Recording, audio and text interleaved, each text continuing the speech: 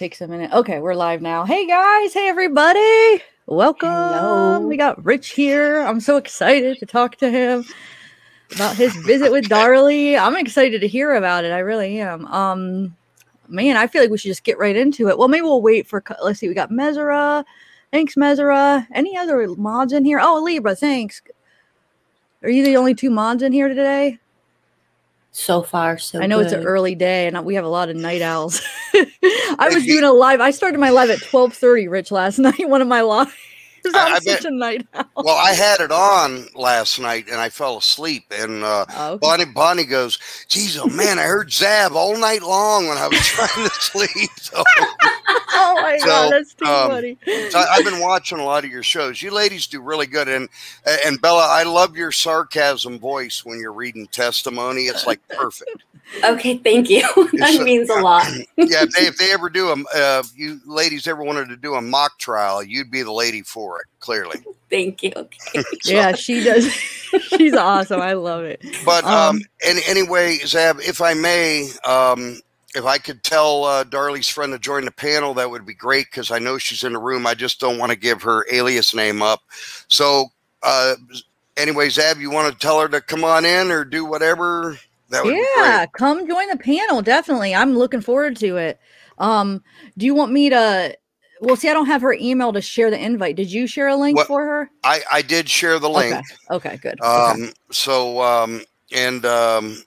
I'm sure she'll know what to do. She's a very nice, smart lady. So I'm sure she'll come in. But anyway, initially for the visitation, Darlie Key told me, she goes, "I'm gonna be honest with you, Rich, it's a big pain in the butt. You gotta drive hours away.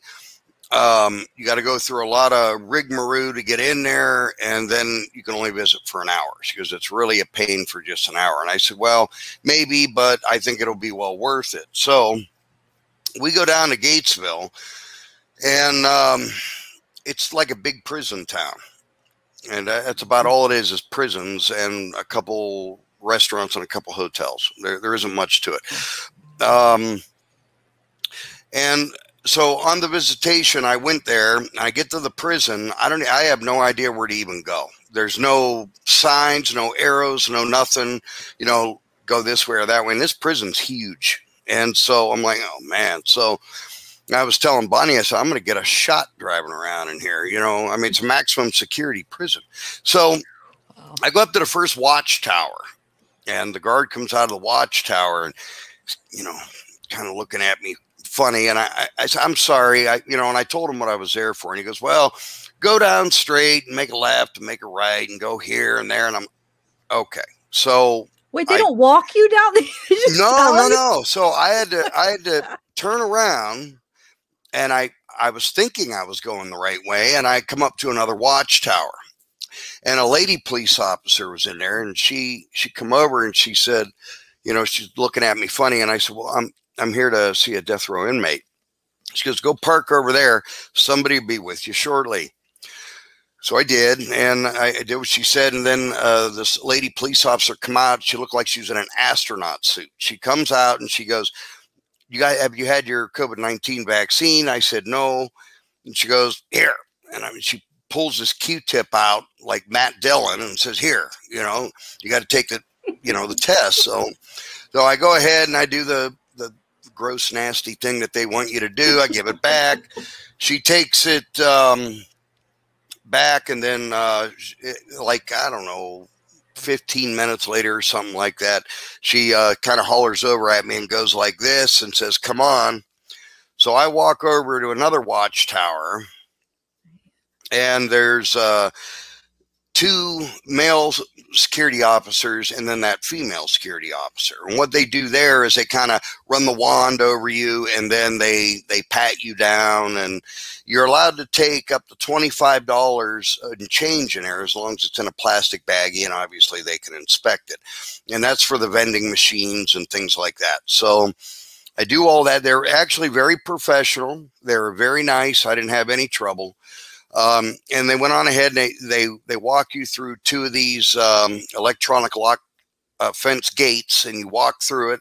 And then I went into this godforsaken looking building. It was nasty in there. And and I wanted to use the restroom before the visit, and I was half afraid to go into the restroom, but as for the restroom, said right there, I use the restroom, I come back out, and they said, have you ever done this before? They could probably tell I've never been there. And I said, no, not here. And he goes, well, you know, when you walk around this corner, she's going to be sitting right there.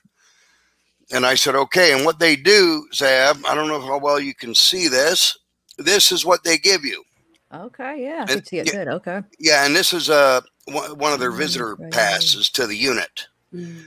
Okay, so so I go ahead back, and I walked around the corner. She's sitting right there.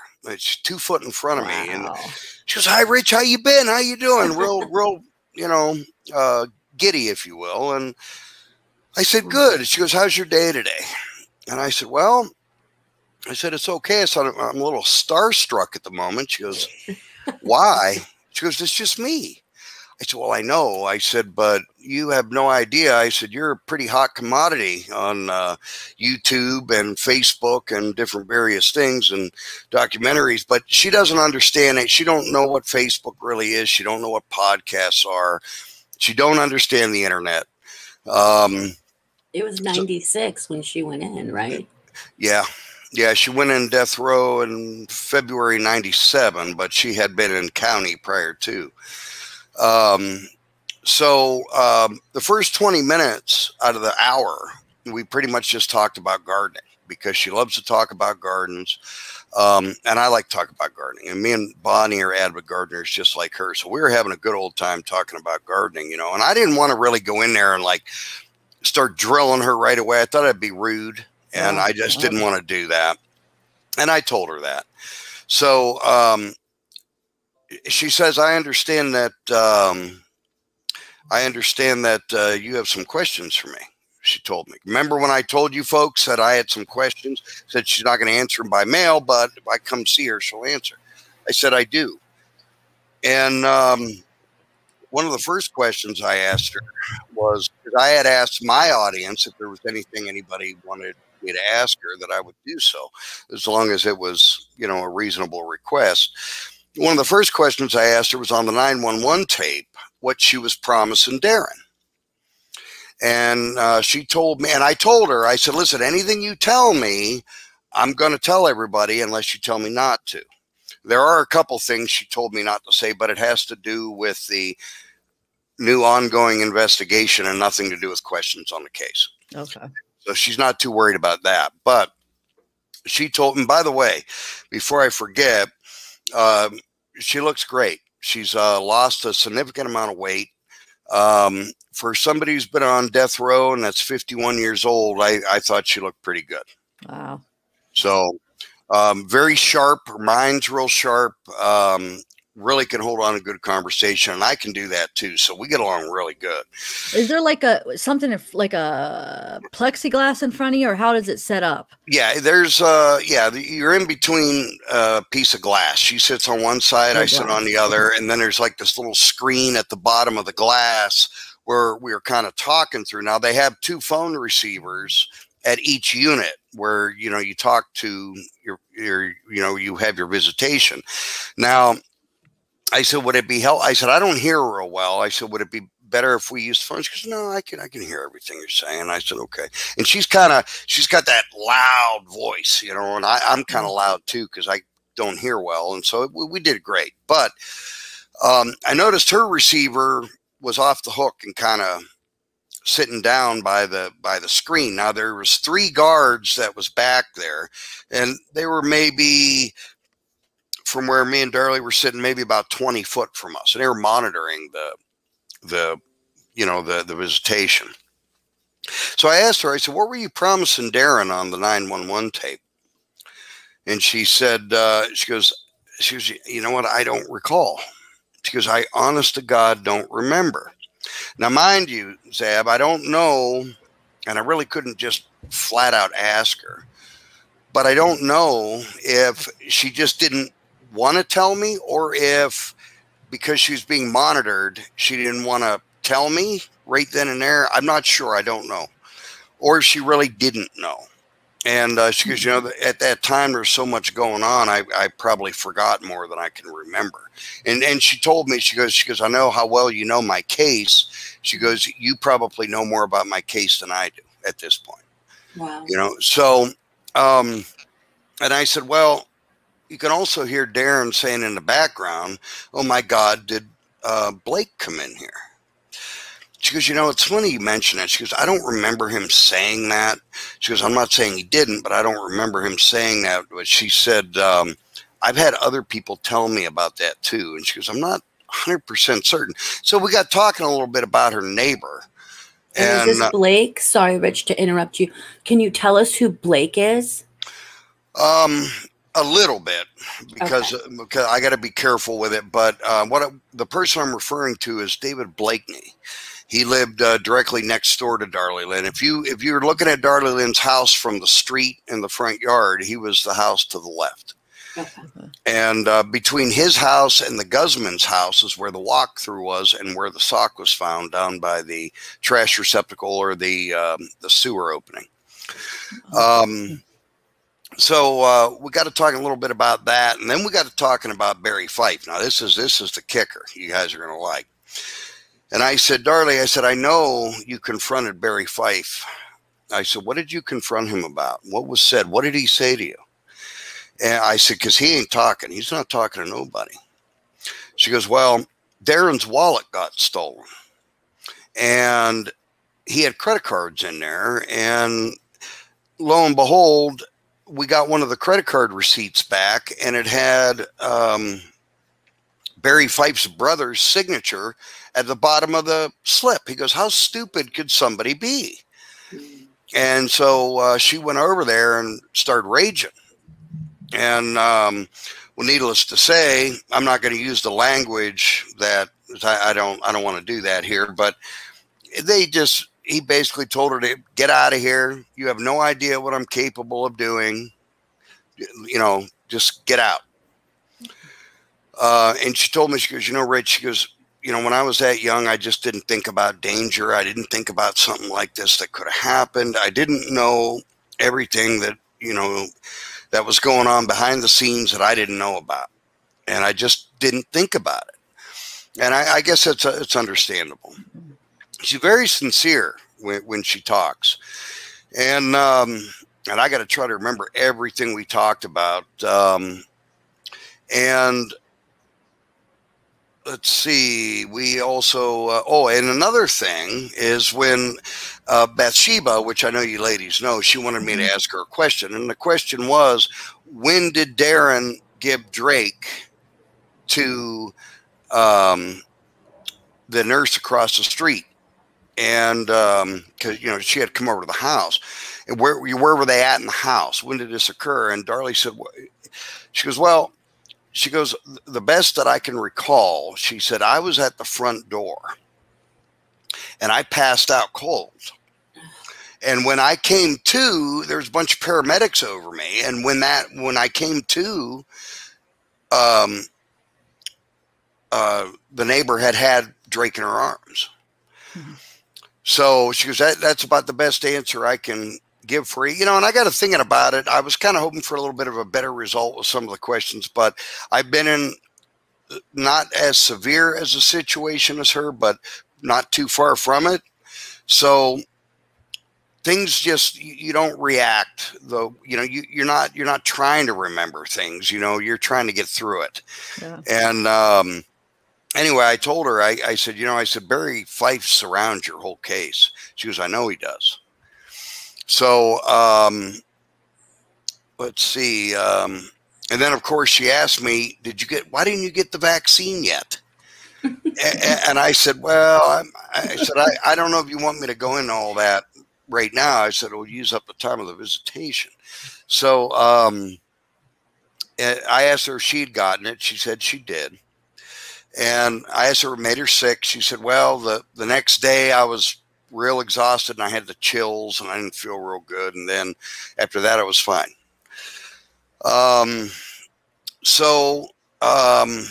She did touch base with me a little bit about the stuff going on with the case, which she did ask me not to say publicly at this time.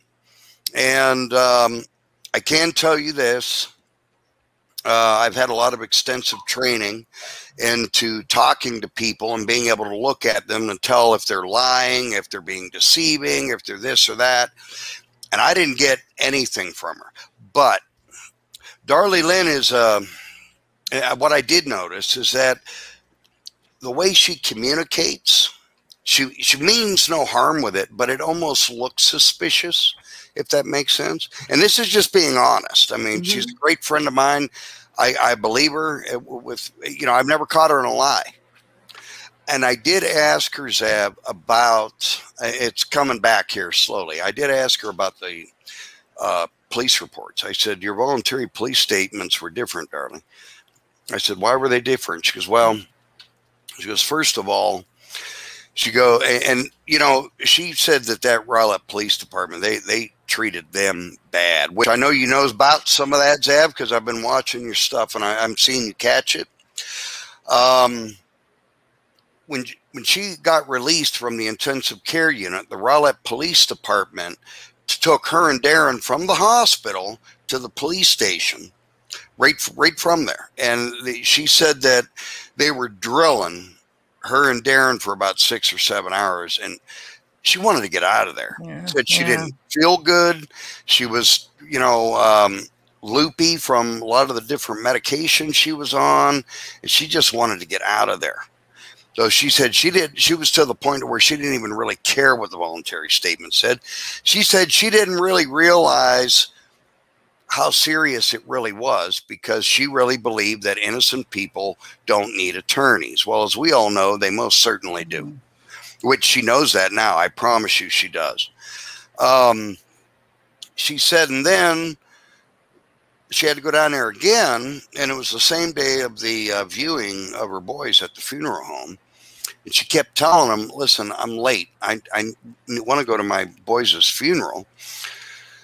And they kept drilling. They wouldn't leave her alone. They were upsetting her and everything else. And finally she left. And she was 2 hours late in getting to the viewing of the boys as a result. But she's very upset about that. And that's, so it was 2 hours, because we just read Darren's testimony and he mentioned, you know, I wasn't happy about being late to visit see my son's viewing. We didn't realize it was 2 hours. Yeah, she told me it was 2 hours. She was 2 hours late. She said she was really upset about it, and which, you know, rightly so. And then I know you guys were seeing that, talking about that on the show, how, you know, because Darren and Darlie were very, very cooperative with the detectives and the police, and they really felt as though they were doing a good job initially, and then until the tide turned, you know, they were trying to build a case on her is what they were doing, and they, of course, you know, they're handing over everything that they want, so of course they're going to be nice to them about it because they're giving them everything they want, and then lo and behold, they get the search warrant. They go bust a glass door open when they didn't have to do any of that. Darren and Darlie both were extremely forthcoming on giving them everything, letting them go to the house. Darren actually gave them the keys to their cars, the boat, the business, everything. And I asked Darlie Lynn, I said, can you tell me if Darren at all was trying to control you as far as what to write on those voluntary statements? She said, no, he wasn't. So, yes. Can we do something really quick? Can you give us, for those of us in chat who don't know anything about Darlie and don't know about the crime she is sitting on death row for, can you give us like a little short of when it happened and how she ended up on death row? Sure. On June 6th at around 2:30 in the morning of 1996. Well, do you want me to? I prefer to give the real story as to what happened, not the documentaries or the Rowlett Police Department or any. Sure, give it to us your way. I just want everyone who's in chat who may never have heard of her, who's just joined joining us, maybe for the first time, to get a basis of who Darlie is and why we're talking about her today? Well, the best way I can describe Darlie as far as personality, she's a very charming woman. She really is, and very kind-hearted. And everything that she said to me was in complete kindness and respect and caring. She's very concerned that I didn't get that vaccine. You need to get that vaccine now before, and just stuff like that. But when this occurred in 1996, Darlie Lynn was 26 years old. And I think she would openly admit that she was a very naive young woman. She never really had any serious type of employment to speak of. She was a stay-at-home mom and wife, didn't have a lot of experience in the employment world, didn't have a lot of experience in the world in general. Her husband at the time was making very good money for that era, and still would be good money today, actually. And they were living the American dream. And lo and behold, things started going downhill a little bit as we got into 1995, late 1995 and early 1996. Let's see, how can I say this to be respectful? Darren started involving himself in some pretty shisty business with people he shouldn't have been doing business with, and I'm not referring to his test neck business, because he owned test neck in Rowlett at the time. There was probably some shady stuff there too, but needless to say, their income began to drop, and stressors began to arise as a result of a lot of the stuff that Darren was involved in and doing, and there was just a lot of pressure on Darlie. She had 3 young children at home. Devin was a very hyperactive child, but really a wonderful child. From I heard Damon was too. I heard all 3 of them were just incredible, beautiful little guys. Anybody who knew them can barely even have a conversation with me about it without shedding tears, because 25 years later. So I mean that definitely should tell you something. And so things began to get pretty rough around the household. There's started having a lot of arguments. Things started going wrong. Darlie Lynn said, she did tell me this story that I was unaware of. She said that, and I asked her, I said, it's my understanding that Darren was a pacifist. Would you agree with that? Mm-hmm. She said, absolutely. She said, but there was this one time that he got pretty ferocious with me. And I said, can you tell me about it? She goes, well, I went down to test neck and we were arguing about stuff, and he had made some smart aleck remark to me. And I picked up a Rolodex and whipped it at his head. And she goes, and I'm going to be honest with you, Rich, I don't do stuff like that, but he really made me mad. And I said, geez, I said, I've never heard of this before. She said, no. She said, but when I did that, he put his gun in my face. And, okay. And she said, I told him, she goes, Darren, you know as well as I do, you're not going to use that thing. And then she said he turned the gun on himself. Okay. And this happened at test neck. Wow. It's interesting. I think Darren may be a pacifist. I've heard this from a lot of people, but I think, the wrong thing gets said to him or the wrong thing occurs, he could be a flip out. I just get that impression. I see. So I wanted to make sure I got that story in with you as well. But she said anytime she would mention the word divorce or separation, he'd freak out like that. And so anyway, on the night of June 5th of 1996, Darlie had been sleeping on the couch downstairs for about a week. Because her and Darren weren't getting along very well, and things were stressful with the business, with finances, and just shady business that Darren was involved in. And that night, because her sister, Dana, had been staying with him at the house because Dana worked at Test Neck a little bit with Darren. And on that particular night, Darlie Lynn sent Dana home. And evidently, when Darren come back, there had been more of an argument.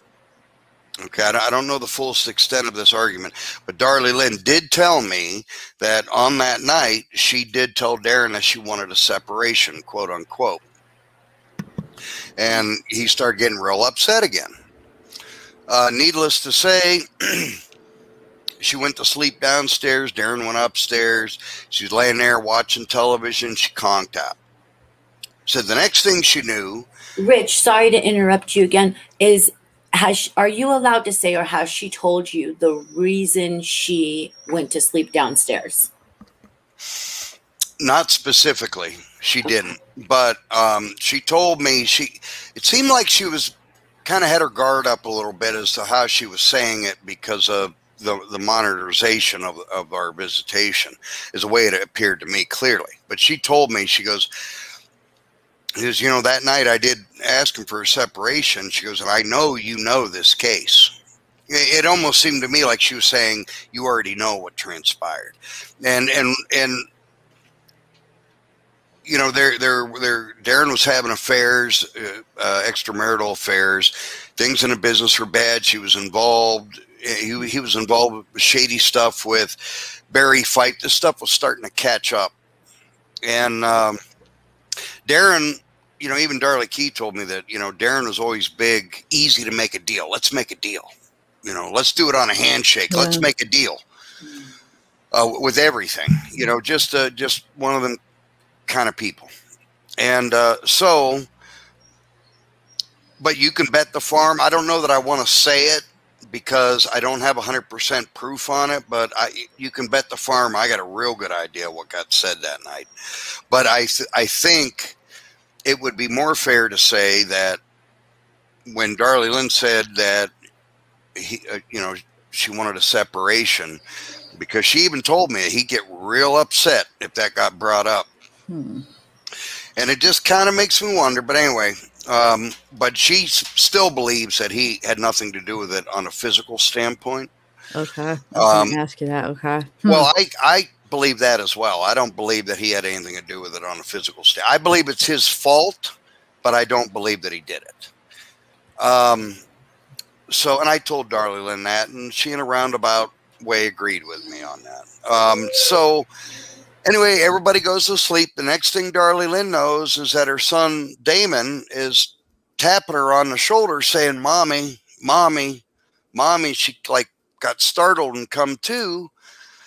And when she come to, she seen a man at the end of the couch walking into the kitchen.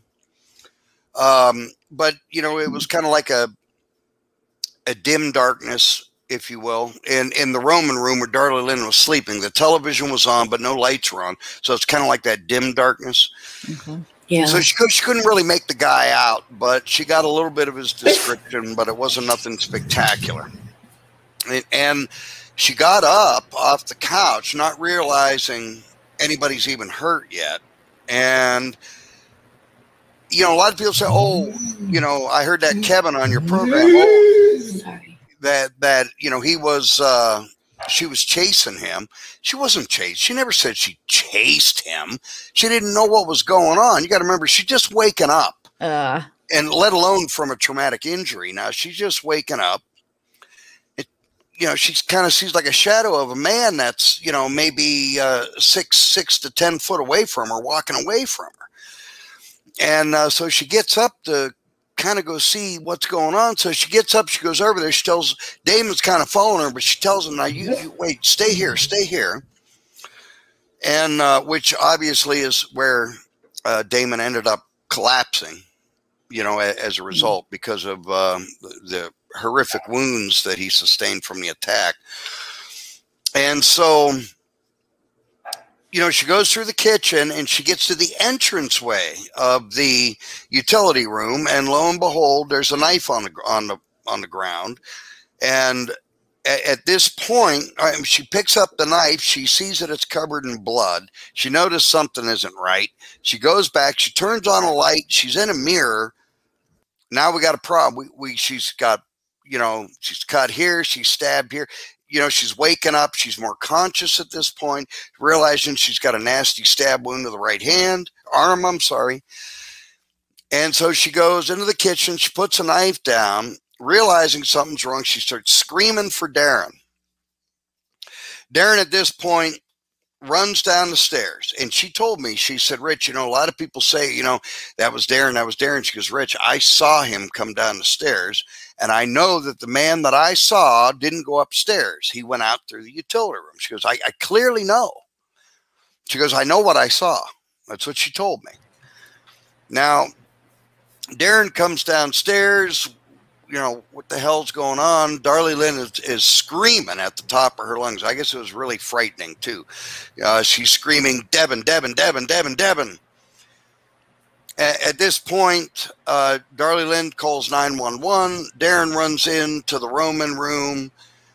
He sees, first boy that he saw was Damon, but, you know, he was just kind of like moving a little bit, but you could clearly tell something was seriously wrong with him. And very awful story. I hate to even to discuss it, to be honest with you. He runs over to Devin, and clearly Devin is already deceased. I mean, he had 2 vicious stab wounds to the chest, one of which pierced his heart and severed his pulmonary artery to his heart, which would cause massive bleeding. And anyway, he tried to do CPR on Devin, and he blew into his mouth. And at that point, a shower of blood and air just shot out of the knife wounds out of his chest. You know, showered him with blood, and you know, I mean, use your imagination, I guess. And he said that before he went over to Devin, though. He went over to Damon first, and he checked Damon to see if he had a pulse. He didn't have a pulse, but he was moving a little bit. And he was clearly on his way out. And so the first thing that Darren does after he does the CPR thing, and it's nasty, he tried blowing into the chest wound and everything else because he's in a panic. Right. It's pure pandemonium going on at this point. So he decides that he's going to go see Karen Neal, which is the nurse across the street and friends with the Routiers. Rebecca Neal, which was their daughter, used to frequent the Routiers' house a lot. And she actually testified at the trial. If you ladies haven't come up to that testimony yet, you will. And Rebecca Neal at the time, I believe, was 12 years old. And she's come over and helped, you know, Darlie Lynn with Drake, because, you know, young gals, you know, preteen years, you know, they love babies. They want to hold babies and hang out, you know. So and Darlie was 26, and she was really pretty and young and probably fun. So a 12-year-old would obviously gravitate, I would think, towards somebody like Darlie. Oh, of course, of course. Darlie Lynn was fun, and you know, it's sad to say, even in prison, she's fun. We were having a good old time in there, laughing and chuckling about things and all kinds of stuff. She just has a really good way of communicating, but it's, in a way, it's almost kind of strange, but it's just her mentality. It's not deceptive. It's not manipulative. I didn't get any of that. I didn't get any of that out of her. And your friend who was going to join us that knows Darlie, she says that she doesn't have a good pair of headphones, so she's just going to be in chat. But is that the same thing you hear from, because I know you've been in this case for so long, and so you've met people that know Darlie. Is that also things that people that know Darlie say about her personality? Yeah, pretty much. A doting mother, a very caring individual. You know, there was a neighbor that they had over there on Eagle Drive that they were having a hard time making their house payment and stuff like that. And Darlie Lynn made their house payment for them. you know, and even Basha Javel, for example, which, you know I was watching you ladies do the transcripts on her. I think you kind of figured her out pretty quick, but they used to loan her money all the time. She even testified to that. That's true. She did. Yeah, with a chip on her shoulder the whole time. Well, I asked Darlie Lynn about her, and oh, you did this visit? Oh yeah. I asked her. Well, I asked her. I said, Brian St. John, because Darlie Lynn knows who Brian St. John is very well, and so Brian St. John did an incredible interview with Basha Javel. I said he actually did two. I said one was hours and hours long. I said, and the other one was fairly brief. I said, but said some very interesting things, Darlie, and I don't think anybody even told Darlie about this stuff. It certainly come to her as surprise, and I told her, I said, she told Brian St. John that when she come over to the house that night or that afternoon, and she said she seen Damon out in the yard playing with a stick, and he looked sad and depressed. And she went up to him and said, what's the matter, Damon? And she said that Damon told her, well, I'd like to spend the night at your house. Basha Javel said, well, I got stuff to do tonight. I can't do that. And why would you want to stay at my house? Basha said. And Damon said, well, because mommy's being mean again. I told Darlie Lynn about that, and it caught her on surprise because I don't think she's ever heard it before. She goes, that is simply not true. She said, Basha Javel did. She goes, the kids were out in the yard playing when she got to my house at about 4:30, and the first thing she did was came into my house and got a beer, which that did get testified to, mind you. And she said she never even went out in that. You shouldn't even talk to the boys that afternoon. So she says, that is just simply not true. And isn't that the one that the boys kind of didn't like that much from like the testimony? You kind of get that flavor that the boys didn't gravitate towards Basha very well. Well, I've had friends of Darlie Lynn tell me that the boys didn't really like her that much. Now, I do believe, and I agree with Brian St. John, that Basha Javel did really love those boys. I really believe that she did. Okay. You know, I don't know, Zab, have you ever had the chance to listen to that interview? Wow, that was great. And, you know, I even told Darlie Lynn, I said, you know, you got to give Brian St. John credit. I said, that was one of the best interviews on your case I've ever seen. Wow, I'll have to check it out. I haven't Did he erase it, though? Did he erase it off his, yeah. Oh, really? I don't want to tell the guy's business. Let's just put it this way. He did get rid of all of his Darlie stuff, but there was issues going on. And if he chooses to tell you, he'll tell you, but I'd rather him do it.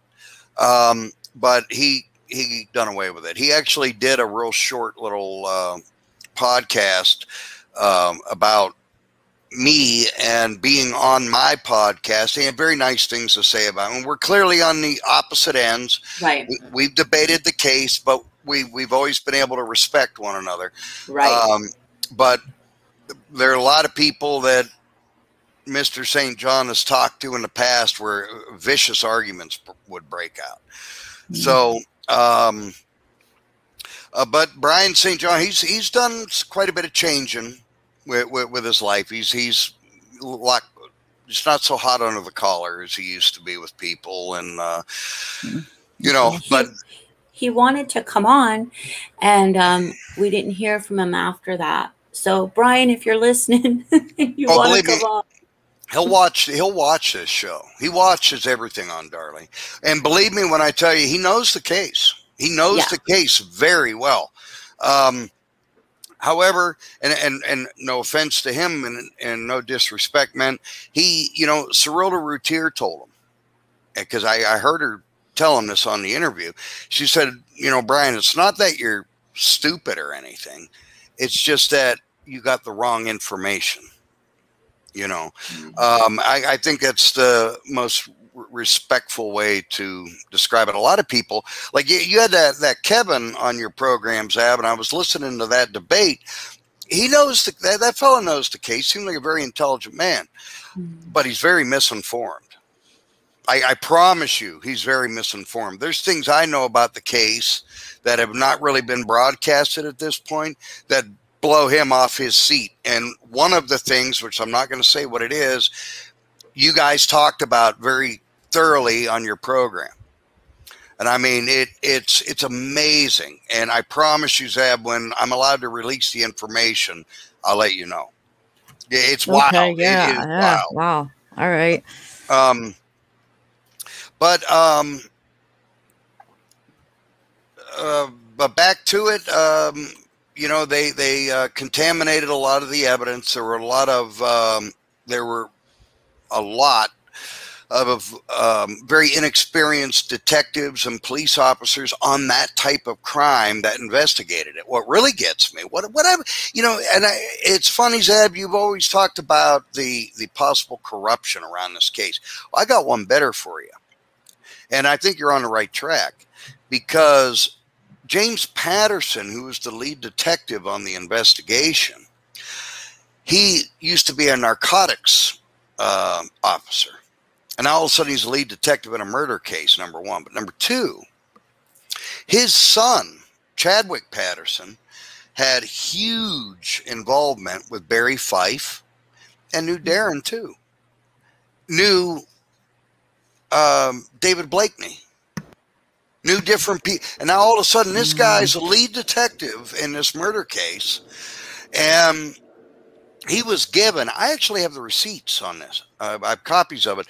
Hundreds of leads from people on this investigation, and he disregarded all of them, except for he didn't want the information unless it had to do with something to damn Darlie with.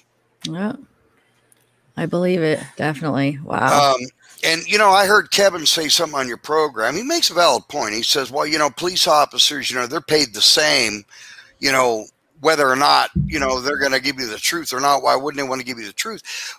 But see, what Kevin is very unaware of, okay, what I know for a fact is that the corruption, I know that Jim Patterson, I can prove this, that Jim Patterson was given payoffs right and left to look the other way.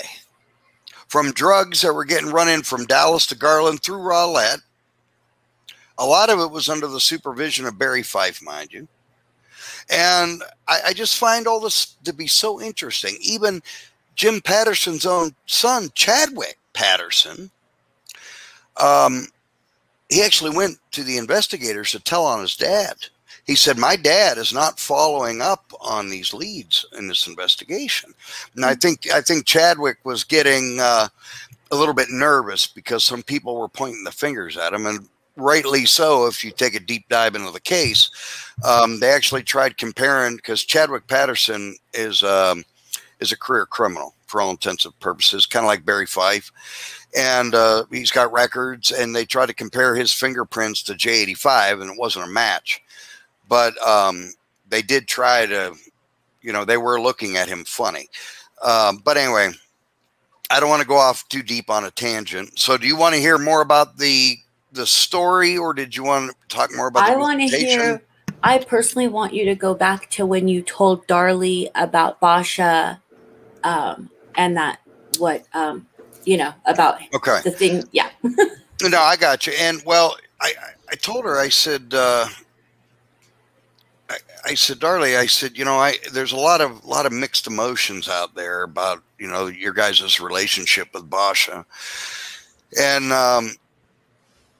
I told her, I said, you know, the word is, Darlie, that Darren used to bring home 8 balls of cocaine and then would ask Basha, Javel, and you to hop in the sack all together. I said, is that true? It's a rough question. I admit it. She goes, I didn't do any cocaine. She goes, I didn't do cocaine. And she goes, she said she didn't have anything to do with doing cocaine, which you can't call her out on that, actually, because you got to remember her toxicology report from Baylor University Hospital was negative across the board. Even for marijuana, it was negative. So she said that that didn't happen. She said that was never asked to her. she said she don't know if, you know, her and Darren had talked about that or not. Said because they were oftentimes together, you know, because of work and so on and so forth. But she said she was never involved in a conversation like that with them. But she did tell me that she said, you know, I did a lot of things when I was young that I would never think about doing now. She wasn't specific, but I think what she was probably referring to was she had a little bit of a wild lifestyle as a young woman, like a lot of us do. I did too when, you know, I was that age.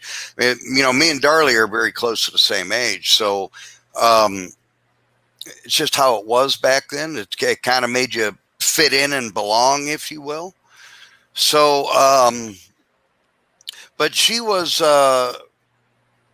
she said, you know, Basha was, they said we tried to treat her like she was a member of the family because we wanted to make her feel that way, but we were very wrong in doing so. And, I mean, she did tell me that. What does she think about the way Basha talked about her on the stand? She wasn't very specific about that, but I could clearly tell by her body language. Her facial expressions is one thing that I noticed. If you touch on something that, I mean, she'd be laughing, smiling, giddy, like you hit a note with something that she doesn't want to talk about. You want to talk about a complete change in her facial expression, but you can get that out of anybody. I mean, hers are real dramatic, though, extremely dramatic. She's a bit on the high strung side, kind of person. But that's passionate. Not, very much so. Right. That's the perfect word for it. Passionate. So I mean, she clearly has, she doesn't have very good things to say about Basha. I think that for years, Basha would actually bother her a lot. She was trying to just be kind and helpful because Basha had a lot of issues. She had a lot of head problems. She had a lot of drug addiction issues, alcohol issues. And she also has a criminal rap sheet of about, I believe it's 4 or 5 different felony charges from different various things, from false IDs to selling drugs and things of that nature. But no, she doesn't talk very highly of Basha at all. And I mean, she must have felt betrayed because here's Basha, who was quote unquote like her best friend, a family member, that at that whole gravesite birthday party, she was hugging on her and mourning with her, and then gets on the stand and it's like a 180. Well, you see, there's some things that a lot of people don't know. I got this from a good source, but somebody that knows all of them very well, but I haven't been given permission to say it, but who told me this at this point. But this person told me that Darren was promising Basha like a partnership into the business, if you will, a certain percent, different various things, and also that Basha was very jealous of Darlie. Basha wasn't nearly as attractive as Darlie was at that time, and she wanted to be like Darlie, if you will. She wanted to have that money. She wanted to have that nice home. The marriage that Basha Javel had was in complete shambles, and she just didn't have it going on. She had a lot of issues going on. Yeah, and that's kind of her testimony. Kind of reeked a little. I mean, when we get on and we read the transcripts, it's the first time we're reading them. So, and our reactions are what you get if anyone in chat hasn't heard our transcripts. On that particular transcript, you guys, I know you ladies were having a ball with that situation with her looking at the fireplace. Yeah, do you know any insight into that? I can tell you, the thing is, and I told Darlie Lynn this, I said, everything that Basha Javel said to Brian St. John, of course, not under the laws of perjury, was totally different what she testified to at trial. The stuff that she was telling Brian St. John, she didn't even come remotely close to to testifying to that. Not even close. I personally believe, I don't know this, but I believe that Basha Jabel kind of wanted Darlie Lynn out of the picture because she wanted to take her place, more or less. I really believe that. So, and not just that, she really loved those little boys. I really believe she did. I don't think they loved her very much. Right. She definitely loved those little boys. I don't doubt that for a minute. That's kind of like the flavor we got from that, was that there was a lot, it seemed like it was like jealousy stuff. Like she's like, Darlie was very materialistic and all she cared, like she kept repeating that. And it was like, and of course Mulder, the defense, isn't objecting to any opinions, but and I'm also sure that she was probably tutored by the prosecution, just like all the nurses were from Baylor University Hospital. Right.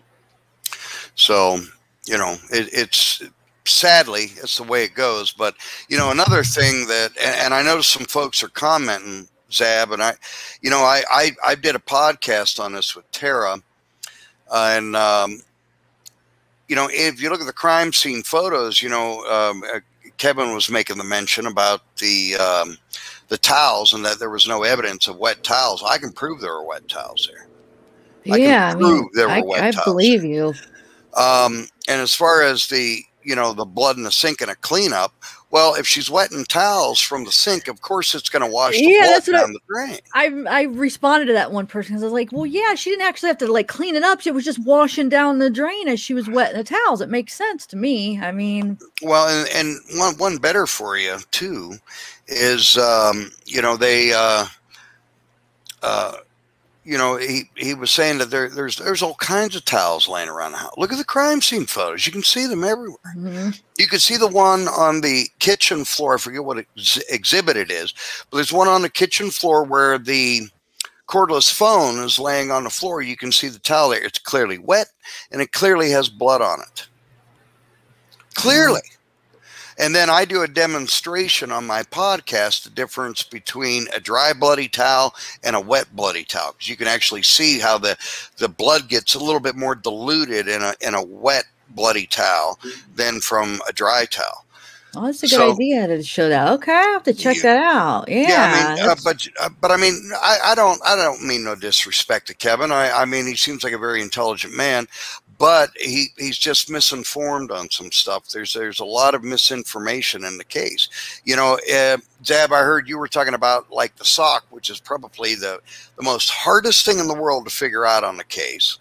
But Darlie just clearly didn't have enough time. I heard you say that, Zab. You know, but Zab, I have to give you ladies credit, and Bella as well. You entertain both sides. You really have to. This case is very, very hard. Because there's a lot to it.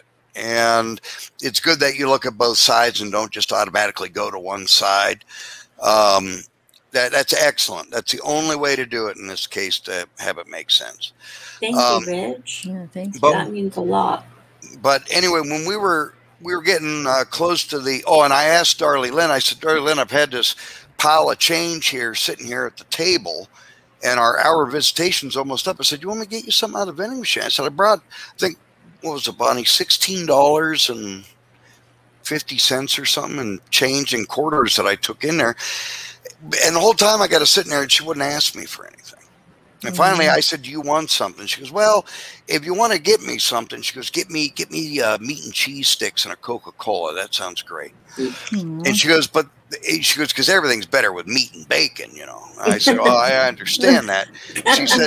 She said, but if they don't have the meat and cheese sticks, she said a bag of chips would be fine, nothing more.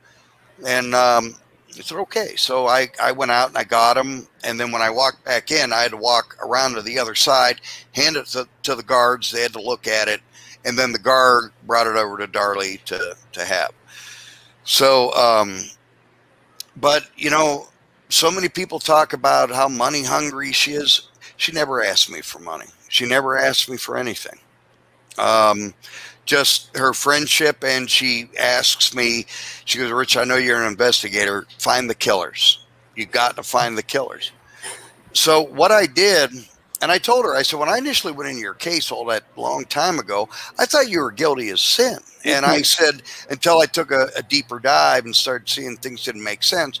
And I said, you know, I get all these conflicting stories. So what I did was I got the crime scene evidence and I matched it to what you said had occurred, and it matches perfectly. And I can prove it. And she goes, it's funny you say that, Rich. It's exactly what the Innocence Project told me.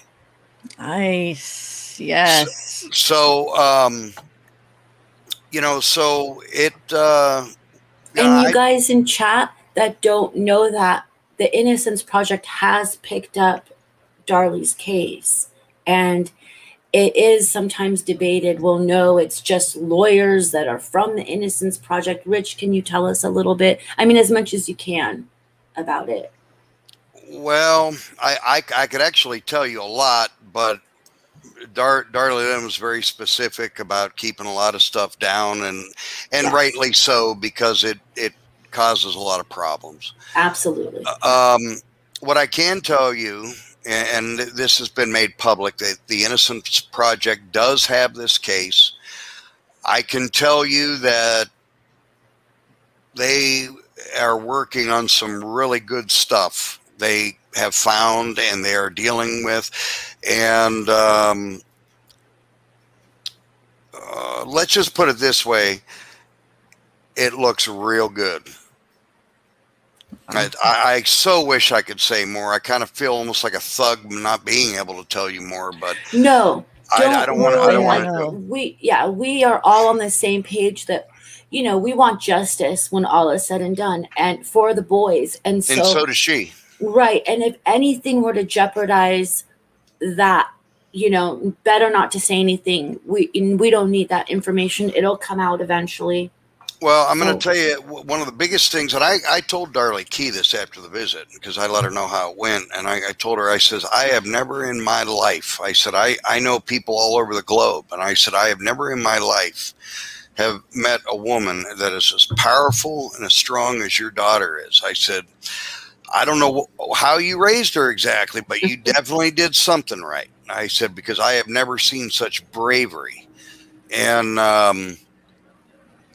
I mean, she's, you know, always very appreciative of any nice remark like that. Because I told Darlie, I said, you know, no matter whatever happens, I said, I'll continue to work on this case. She told me point blank, she goes, I'm going to be honest with you. I don't care if they kill me tomorrow. She goes, because I know where I'm going and I know who I'm going to be with. She goes, what I want is justice for my boys. She goes, because I know I didn't do this and I want justice for my boys. And of course, she would want to see Drake again. She said that Drake recently wrote her a real nice letter, and she got a real nice letter from Drake's girlfriend as well. And I said it was really cute. And she really enjoyed it. It really means a lot to her to hear from Drake and stuff like that. He hasn't visited. That's what I was going to ask you. Actually, just wrote that down. If she has talked to Drake lately, so he doesn't visit her ever. Like, when's the last time she actually seen him? I don't know exactly when that has been. I do know that he lives in Colorado, and he's doing very well. Okay. He's doing very well. And, you know, if you look at the facts of everything he went through, he had to grow up with his mother on death row. He got made fun of in school as a result of it. He had leukemia for quite some time. He's really had a tough life. And I think he's come out very well from it, considering. So, yeah, he's doing good. He's doing real good. And what about Darren? She hasn't talked to him in probably a long time, huh? Yeah, years. But you know, she really doesn't talk that ill of him, believe it or not. So I mean, she doesn't like the idea of the shenanigans he was doing and, you know, stuff like that. But she really doesn't talk that ill of him. I thought it would be worse than it was, but it really wasn't. I just think she's got bigger and better things to worry about, to be honest with you. And she knows, you know, that I know everything pretty much, you know, about all that. And, you know, she told me, she goes, I know you know this case. I've had people tell me things. She goes, I know you know what happened. So, and it was nice to hear that, because I can't begin to tell you the endless hours that I've put in on this case. I've put more time and hours and efforts on reinvestigating this case than any case I've investigated, by times 10 probably. So, and you know, it's funny. You know, I was reading a lot of the comments from when I was on your program before, and you know that you get a lot of good ones about me, you get a lot of bad ones about me. You know, and I had to laugh. You know, people say, you know, I wasn't a part of, you know, that the reinvestigation on the Kennedy assassination, or, you know, John Benet Ramsey, stuff like that. You can ask Bonnie, you can ask Tara, because I actually sent her an email on. I actually had a detective from Colorado call me 2 weeks ago asking me for advice on a case, on the Candace Hiltz case, that I've been looking at for quite a few years. I suggest you look at that, by the way, Zab, the Candace Hiltz case. Candace Hiltz, okay. You're not going to you'll get a little bit off of YouTube about it, but if you're real interested in the case, I could give you a lot of information that they're finally reinvestigating that case. And a detective was asking me for advice, and I recorded the entire session. So, you know, people can say whatever they want. They don't know me. They don't know what I do, and it's okay. I didn't see those comments. Sorry. Sometimes I probably would okay. It's not. No. I'm not upset about it. I'm just. It's going to happen. There are, and you know, Darlie Key told me once. She said, you know, Rich, you're going to find that a lot of the non-supporters in this case are normally involved in law enforcement or some type, you know, something in the criminal defense area, or a government employee somewhere along the lines. Because you're going to find that out real quick. She's exactly right. If you look at the lady that was on there with you with Kevin, I don't call her name now offhand, but she admitted that she had people with first-degree murder convictions working with her, were at her place of employment on your program. It just, you know, it just seems to be that way. And I'm not saying that all police are bad. I don't think that at all.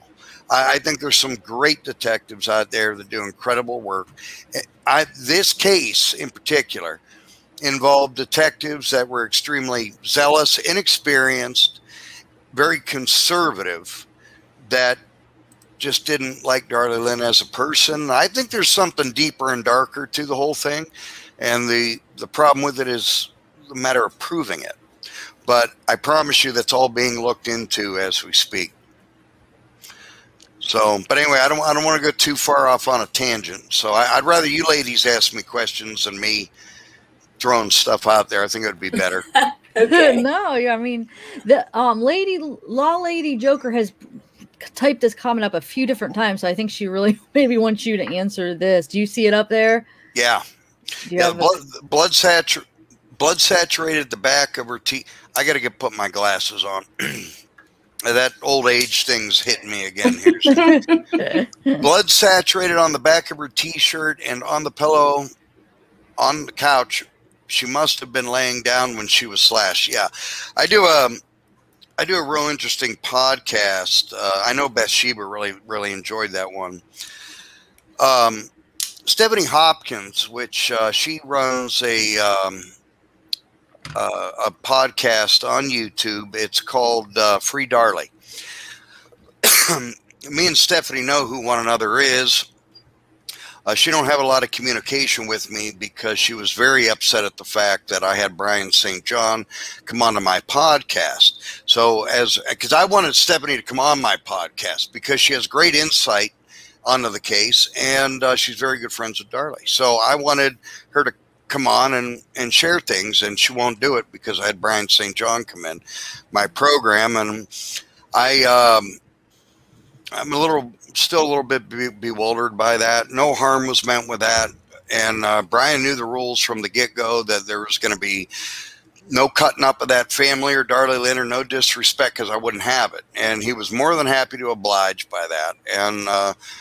And we debated the case with me and Brian and Tara for hours. And it was really a good podcast. And some of the supporters didn't like that very much, that I did that. So it kind of did a little damage to me. But anyway, but back to the question.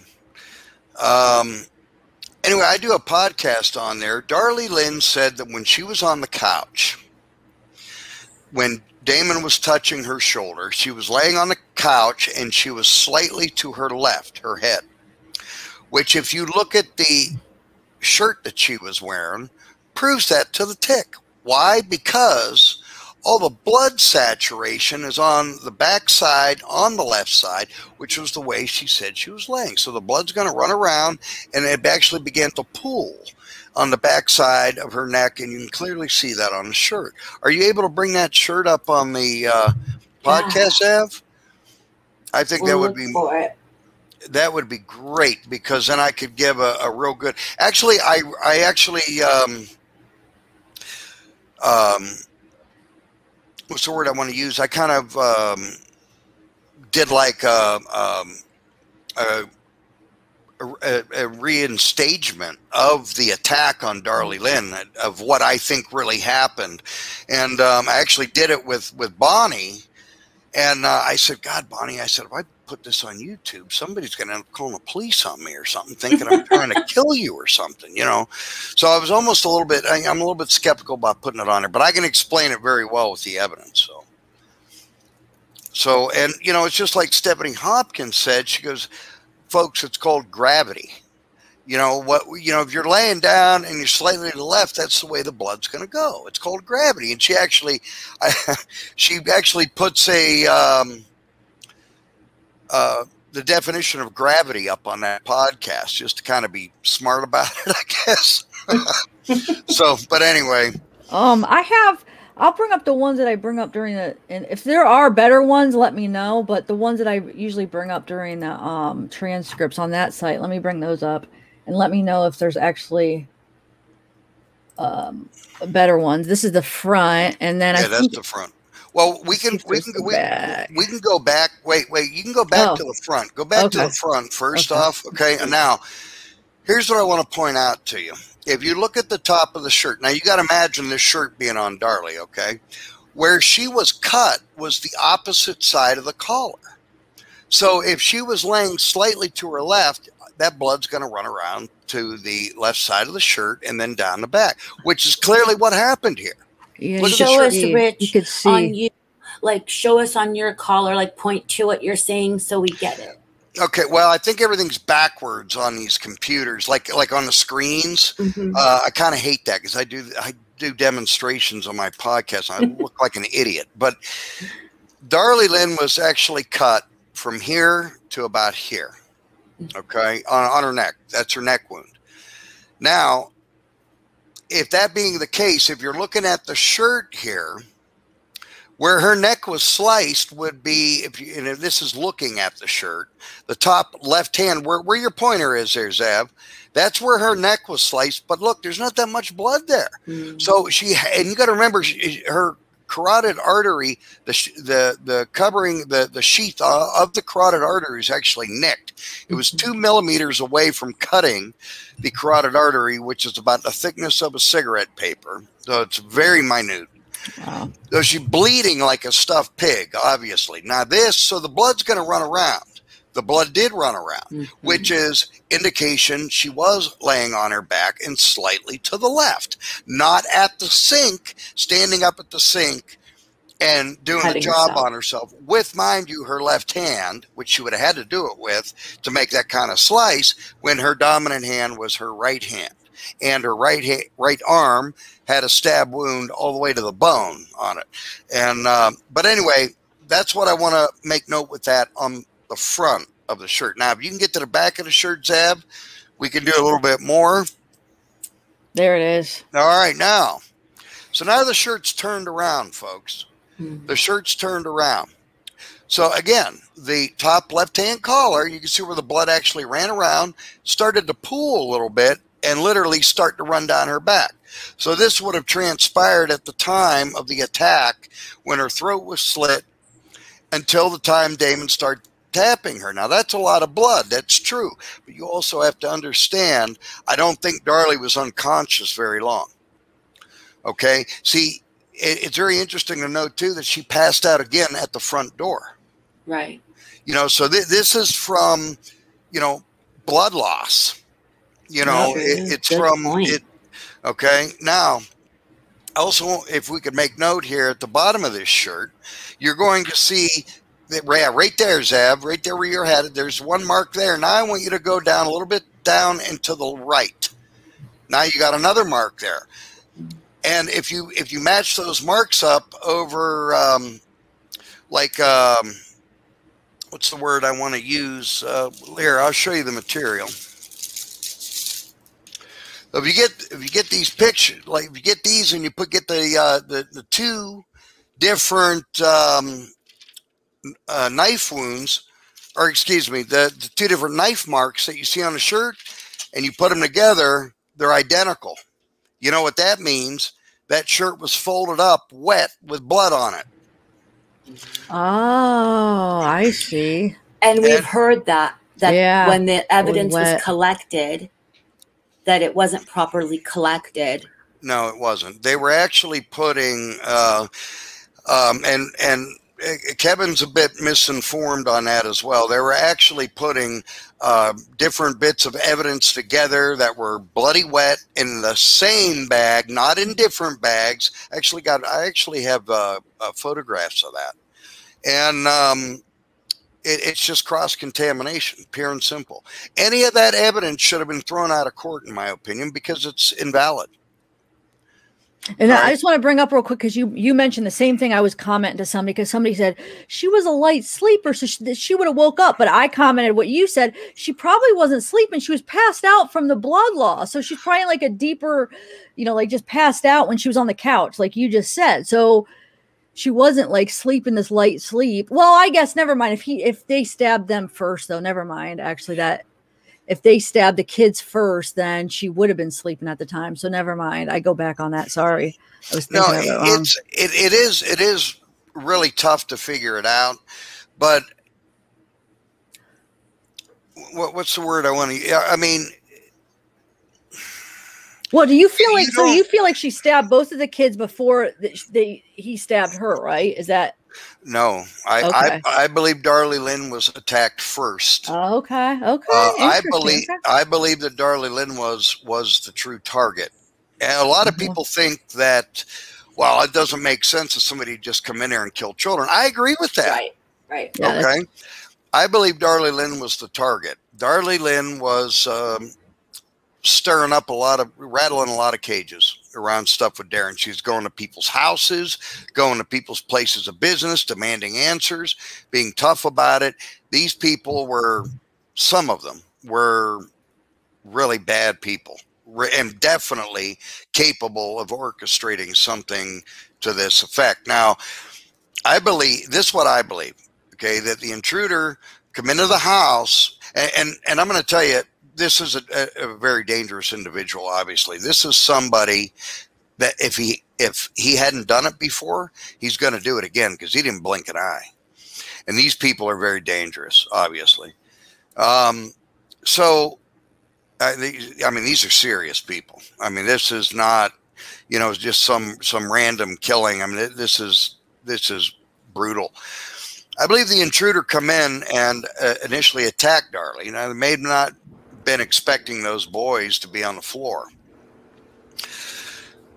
However, I often wonder if, kind of want to watch where I go with this, but I think you ladies will figure it out. I often wonder if these people weren't told that Darlie Lynn was going to be downstairs. It makes you wonder. I can't prove that, but it makes you wonder. Now, Darlie Lynn gets attacked. I believe Devin woke up and Devin ran to his mother. Evidence kind of indicates that, which at that point, but I also believe, and I told Darlie Lynn this, I said, whoever did that has been in your house before. And she kind of looked at me funny. And I said, yeah, I said, it's somebody you know. And I said, because how would they know to navigate that neighborhood so well? How would they know where the walkthroughs are in the alleyways? How would they know to get in and out of the neighborhood? And, these types of people, they're going to want to know their exits. They're not going to take anything a chance of getting caught. Now, I told her, I said, also, how would they know how to navigate? How would they know that window was going to be open? How did they know how to go from the garage to the utility room to the kitchen? Know where your knife block is. You got to remember, it's pitch black in there until you get to the Roman room where you have the glare from the TV. Now you're going to get into the Roman room and, you know, you do the deed. You stab the boys. You stab Darlie Lynn. Now you know how to escape. Now you know how to get out of the neighborhood. Now, the sock, where the sock was found, Brian St. John did this test. I confirmed this confirmed the test. If you put a sock on top of your vehicle and you race away from the back driveway of the Routier's house down the alleyway, driving kind of quick, the sock falls off almost in the same exact place where they found it. And Brian St. John did the test. I confirmed the test as well. 2 out of the 3 times Brian St. John, the sock fell almost in the exact same place where they found it. And what's interesting to note is that when they had the dogs out there trying to smell for scents of people, the scent stopped the sock, which is further indication that somebody had left there in a vehicle. So I wanted to point that one out. But I also, I don't know how well you know Kevin Zabin. I don't mean any disrespect to him in any way. I want to make that clear. But, you know, I don't want to offend anybody or, you know, make anybody mad or disrespect anybody. But there's just a lot of things that need to be looked at. See, you know, I live close to the Routier house. I've been there many times. I know that neighborhood very well. I've talked to a lot of people. I've re-examined pretty much everything in the case. And there is no question in my mind that she didn't do it. I was actually trying to find proof that she did do it for a long time, and I can't find any. I can't find any. There's no motive. There is no evidence. First of all, and I'm going to tell you something. When I seen Darlie, first thing I looked at was her hands. She's got these tiny little hands. I mean, they are tiny. And I'm thinking to myself, you know, how in the world could they possibly think that a woman with that physique could actually, you know, be able to stab, you know, a 6-year-old child through the heart, through the breastplate, through the ribs, and the wound be 5 3/4 inches, and then be able to pull it out. Do you understand when you stab a body, you know, it's not just, you know, a couple little taps. I mean, you got to go hard to go through a body like that, even of a child. It's not that simple, let alone multiple stab wounds to not only Devin, but to Damon as well. Damon's wounds, I think, are very interesting because the autopsy reports indicate that there were 2 separate weapons because the stab wounds are clearly different. So they talk about, well, they must have used the knife from the knife block. You ever think that maybe the reason why the stab wounds are different? Now, why they didn't use, you know, the intruder didn't use that weapon, who knows? It's hard to say. You know, when you're pressed for time, which they clearly would be, it's just hard to say what could have happened or why they chose the knife out of the knife block. Anyway, I'm on a tangent again, Zav. Oh, that's interesting. So do you think there's, because you had mentioned when you were talking about talking to Darlie, she used killers plural. So do you think there was 2 people? Is she thinking there was more than one person, I should say, that was in the house that day? Well, she didn't specifically state, but if you look at her regression therapy report, it indicates the possibility of 2 people. Okay. Other people have claimed maybe it was 2 people. I honestly don't know. But it's possible. You have to remember, I mean, you know, if you're going to attack a 26-year-old woman, even if she's asleep, you know, she's not just going to lay there like some type of dummy doll. You know, she's going to fight you.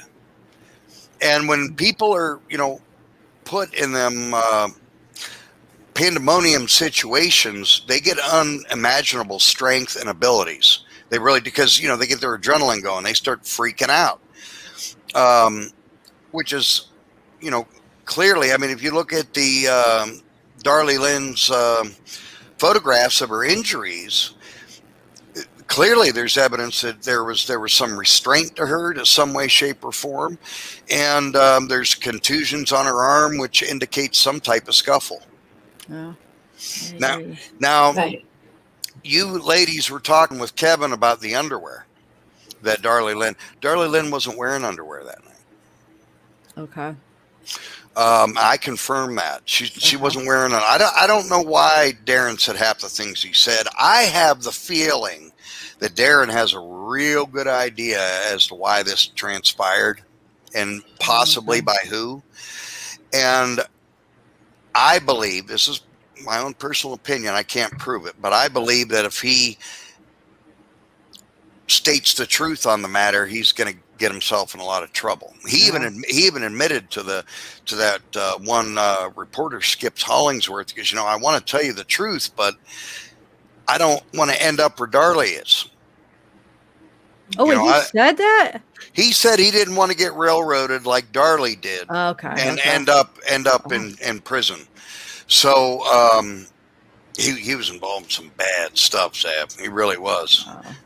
You know, and at the time, Darren was 29 years old. You know, he's still, you know, he's still a young man. But I don't know. He had like some type of fascination with. He just had an addictive mentality. He really did. He really did. It's very, very sad. But I do believe that there are good things about him. Probably more so than I've ever had thought. But I mean, you got to remember. I mean, Darlie Lynn and Darren's marriage couldn't have been terrible the whole time. I mean, they had 3 children together. Right. So, I mean, you know, there had to be, you know, some happiness there, which she'll admit to that.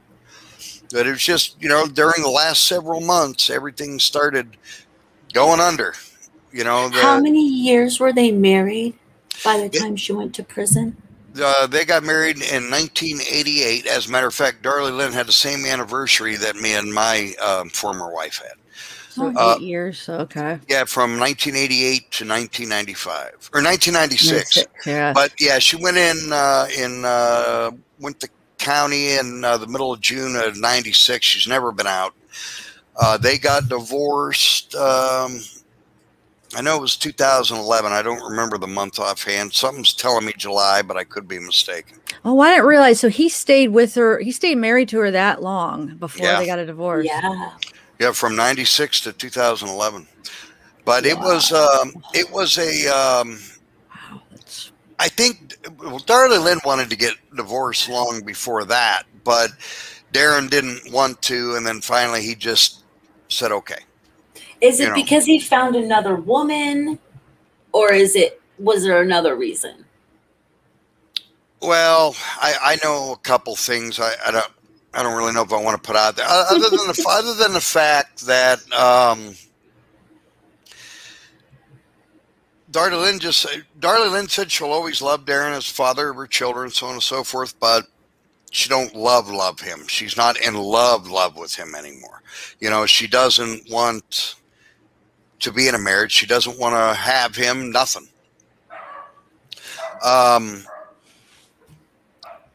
It was never really indicated. He still fully, supports her as far as saying she's innocent, but he doesn't have anything to do with her, though. He doesn't write her, visit her, call her. No, he just moved along. He's washed his hands of the whole thing. I've wanted to talk to Mr. Routier, and I told Darlie Lynn that. I said, I thought about it. I said, I know where he lives, and I got his phone number, home number. I said, I know where his new business is out there in Lubbock. And I said, I was thinking about going out there to see him. And Bonnie's like, well, you better hope you don't have a gun if you do that. And I said, you really think that he would be that way? Bonnie thinks she does. He would be. And I asked Darlie Lynn, I said, what do you think would happen if I went? I said, I've never talked to Mr. Routier. But what do you think would happen if I went out there? And she didn't really answer me on it. She just kind of sat there and looked at me on it. So I don't know if that'd be a real good idea or not. But what gets me with Darren, though, Darren has said over the years he would do anything in his power to get to the bottom of this case. But yet, when investigators like me and many others go to him to want to help, he doesn't want to talk to you. He doesn't want to have anything to do with you. I mean, he told Brian St. John to go F himself. Wow. Well, Brian St. John had made a remark to him because he's doing really good. He's very wealthy. And I don't know, I always found it interesting how he went from being in the hole, tens of thousands of dollars in the hole, and now he's a millionaire. And you know, that stuff just I didn't know that he's a million. I didn't know he was. Well, he built a house out there in Lubbock. It was worth, I think, like 1.5 million in Lubbock. Yeah, in Lubbock. He owns Netcom out in Lubbock, and he's got a big ranch. He has horses, and he's even got a helicopter pad out there. Wow, man! And you know, does he put money on the books for Darlie? And well, Brian St. John asked him that. Brian St. John said, you know, Darren, you're doing so good. Why don't you help Darlie out a little bit? You know, you think she's innocent, you know, send her a little bit of money, help her out. And he told him to go F himself. Oh, that's what he responded to. Wow. Yeah, you think he would if he really did have that. I mean, it wouldn't take that much money to help her out. You know, just give her a little bit of money here and there. I mean, she's spending her life and, Well, I mean, it's not only that, but his children were butchered. You know, you would think that he would want to get to the bottom of that as to who did it. And he doesn't really seem to be putting any effort in wanting to try to help. I mean, I know it's been 25 years, but so what? Justice hasn't been served. There's no statute of limitations on murder. Darren, I know you probably don't listen to YouTube, but if this gets to you, Darren, your mom thought Darlie was innocent. Your family thought Darlie was innocent, and these were your boys. So you really should not be washing your hands clean. You should be trying to get to the bottom of this and support Darlie. Give her some money for her books. Well, I feel bad as well for Darren, because, you know, you have to remember his life got shattered too. He lost his wife. He lost 2 of his children. You know, he pretty much had to start over from scratch again. He's clearly also a victim, even if his actions did cause it. You know, he's got to live with that. I wouldn't want to live with something like that, you know. And another one that I feel sorry for, I feel sorry for all of them, quite frankly, but I'm being specific as far as individual. Dana, I feel horrible for. You know, oh my gosh. Yes. Darlie's sister, you guys in chat, that's who Dana is. She's the one that brought the silly string to the birthday party at the gravesite, right? Yeah. She's the one that left the window open because she was staying at Darlie and Darren's house, and that night she wasn't. So she always smoked, right? Smoked at the window. So she left that window open. And and she was how old at the time? 15? She was 16. 16. So all of that, you guys, and the blame that her sister got over the silly string. Imagine the guilt on in the window too. I mean, imagine. I didn't realize she was that young. Wow, when it happened. Shoot. Yeah, she was 16, and I think Danelle was 13 or 14 at the time. I've never talked to Dana. I've tried to talk to Dana. She doesn't want to talk to me about the case. She doesn't want to talk to anybody about the case. And I guess I don't blame her. Does she talk to Darlie still? Does she have communication with Darlie at least, or no? No, not really. Oh man. Right. There's really no communication there. I don't want to go into that, but there's just no communication there. But but with Dana, I do feel sorry for her, because I know she loved her nephews, and you know, at the time I know she loved Darlie Lynn, and you know, but she had personal issues of her own going on at the time that were pretty serious. And, you know, and on top of it, you know, everybody always smoked in that window because Darlie and Darren, they didn't like cigarette smoke, you know. So if somebody smoked, they come over to the house, he went out to the garage and he smoked out that window. So in the end, but from what I understand, though, Dana's doing well.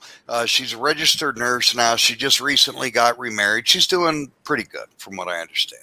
And Danelle's an incredible young woman, by the way. And Darlie Lynn told me, she goes, Rich, if you want to know me, just know my sister Danelle, because me and her are exactly alike. You know, she goes, Dana got the temper like my mother. She said, but me and Danelle are a lot alike. And actually, Darlie Key, she's an incredible woman. She really is, but she don't play games.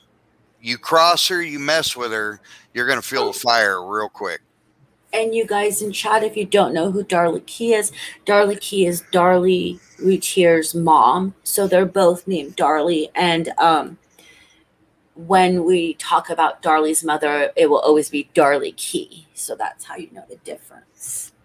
Yeah, they're and Danelle, I mean, she's a very family-orientated woman.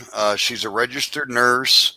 She lives very close to Darlie Key, and I'm glad she does, because Darlie Key is getting old. No offense, Darlie, but it's true. And it's good that she's got somebody close by her there that can help her out. And then Danelle's a very helping out kind of person, kind of like Darlie Lynn was. So Darlie Lynn may be on to something with that. And you got to remember that when Drake had leukemia, Danelle was by Drake's side night and day when he was getting his treatments and stuff, and cared for him the whole time during that process. Really did a spectacular job with Drake when he was ill with leukemia. So, and I asked Danelle if she would come on my program, and she respectably said no. So, like I said, it's done its toll. Yeah, I mean, it has the ripple effects from any murder, but here's a really incredibly tragic, and if anyone doesn't know about this case, it is worth, even though it happened in 96 and you might think it's so long ago, right now we're dealing with a lot of child killers and child killing. Look at this case if you don't know about it. And it's hotly debated today. We're going to be talking on Monday. I don't know if you saw this, Rich. On Monday, we're going to be talking to Peter Hyatt, who is a statement analyst, and he's going to look at the 911 call. So if anyone hasn't gotten into this case, this is a good time. We've done, I don't know how many episodes of transcripts. Yeah, a lot. Rich has his channel. Put Rich's channel up in the chat if you don't mind. Yeah, and Rich goes into the case very in depth, and obviously he just visited with Darlie. You know, there was COVID restrictions, and nobody could visit Darlie on death row. And he went, what was it, 3 weeks ago now? 2 weeks? Yeah, 2 weeks. Yeah, 2 weeks ago, and I'll be going again in August. So I really look forward to that. And so this is an amazingly complicated case with a lot of opinions around it. And it's a good time to get into it because there's things happening. There's the Innocence Project took it on. She's on her last appeal. She's on death row in Texas, and for everyone, I think Texas is notorious, their death row. So it's, you know, a good time to get into it for those of you that might not know about her case. You know, I thought that it would be a little harder for me than it was when I left the prison, just knowing I was, you know, leaving and she had to be in that godforsaken place. But you know, her mentality and her kindness and her giddiness, if you will, of talking with her, it wasn't that difficult at all. And I thought it would be for me, because I'm, you know, I don't want to see anybody innocent, you know, sitting on death row like that. That's awful. I couldn't imagine something like that. And for somebody who's been in there for 25 years like that, I would have killed myself 20 years ago. I'm gonna be honest with you. I told her that too. I said, I said, you're amazing. I said, I don't know how you do it. So, but you know, a lot of people don't, you know, they just hear stuff about Darlie on these documentaries, on, you know, things that people have to say. Half of it's not even true. And, you know, when you really meet the person and you talk to her, you're going to figure it out real quick. She's not all that much different from any average friend that you might have that functions very well in society. She really isn't that much different. Now, another thing that we talked about, and I want to bring this up because I see a lot of comments to the good and to the bad in here today, is, you know, at the Silly String interview and at the singing the happy birthday thing at the Silly String, you know, at that time, Darlie Lynn was loomed up on a lot of medication that she was discharged with from the hospital. And I actually have the report on that. You know, she was on, they had prescribed her Xanax. They had prescribed her Loratabs, which is also known as Vicodin. She was also prescribed Darvocet. Was it? I think it was Darvocet, which they took that off the market because that stuff makes you. Yeah, they took that. Yep. And she was also on an antibiotic called Augmentin, which I don't want to be graphic, but that medication is known to make you run to the bathroom about every 20 minutes. But she was probably given the antibiotic for, my guess would be for infection prevention from the stab wounds that she had. So, and it was 8 days after, right? Yeah. The birthday party, the birthday at the gravesite was 8 days after the murders. And she was still on that medication. I checked on that. So, and you know what? I have 6 herniated discs in my back. I have a muscle atrophy in my legs from it. I have very serious back problems. So I don't anymore, but many years ago, I took a lot of those medications for pain. And I'm glad I got away from it because that stuff is nasty, boy. It is really hard to get off of it once you're on it as well. And it changes you. It really does. It changes your mentality, how you communicate, how you react to things. I know it for a fact. So I can, and you know, if you look at her at the Silly String video and at the interview, she does look a little ditzy, if you will. You know, just kind of the way she's walking around and, you know, her expressions and the things she's saying at that interview. Folks, I'm here to tell you those medications do that. I know it for a fact because I've been on them. They just make you like that, you know. Like numbed out, detached. Yeah, you're just not, you're just like you're a well-aware zombie, if that makes sense. You know, you're just not... you're just not your true self, clearly, you know. So, but, you know, speaking with her today, the way she was talking to me really wasn't all that much different than the way she was talking at, you know, some of the interviews that are broadcasted on YouTube. Pretty much the same. She got a real kick out of the story that I told her about what had occurred. Her mother, Darlie Key, had put on Facebook a quiz to see how well you knew Darlie Key. So I took the quiz, and I got 4 out of the 10 right. I think it was 4 out of the 10, which I thought was pretty bad. And I wrote Darlie Key. I said, well, at least I got 4 right. She said, Rich, don't worry about it. My ex-boyfriend, you got more right than my ex-boyfriend got, you know. and so I told Darlie Lynn about that. She got a kick out of it. And she's got a very good sense of humor. She really does.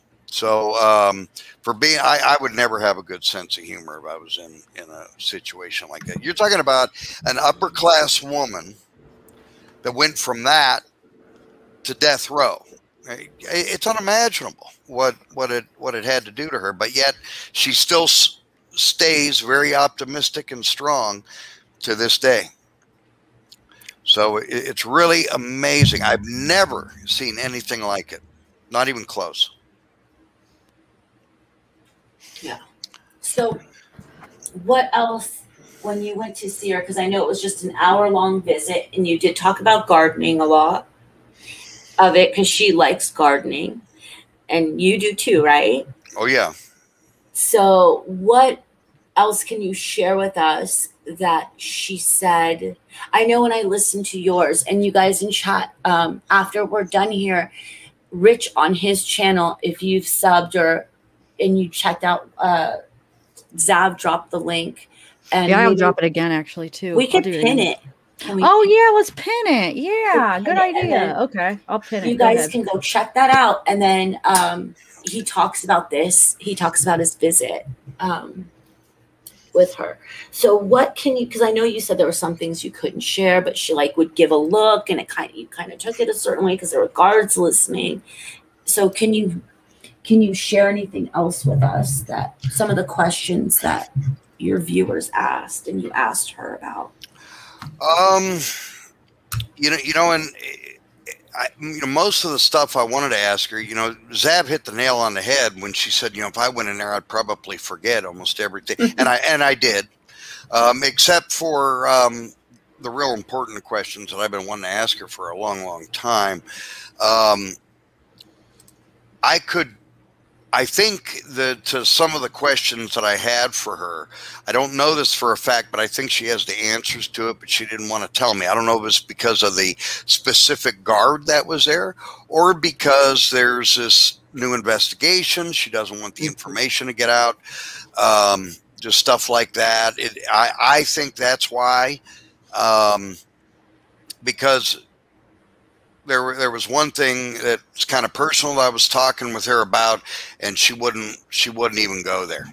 She immediately changed the subject, and it has nothing to do with the case. It has something to do with somebody she knows, and immediately just changed the subject, and wouldn't touch it. So there are, some questions that I asked she didn't want to go to, but not because she was trying to hide something, because she'd kind of give a motion with her eyes toward the where the guards were, and I knew what she was trying to tell me, so I just didn't go any further, into that question. But I know she's very optimistic for the future.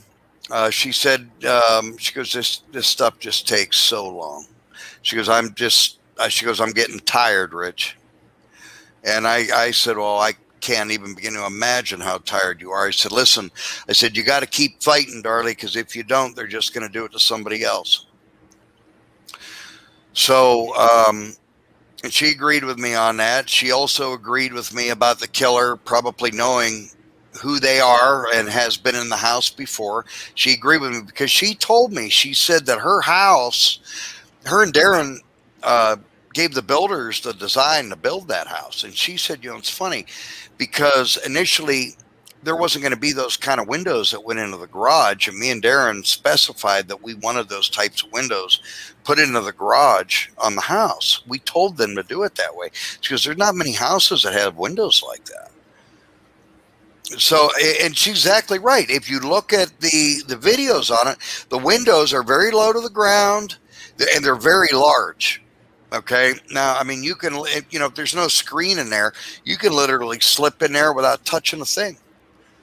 Darren actually did the test himself.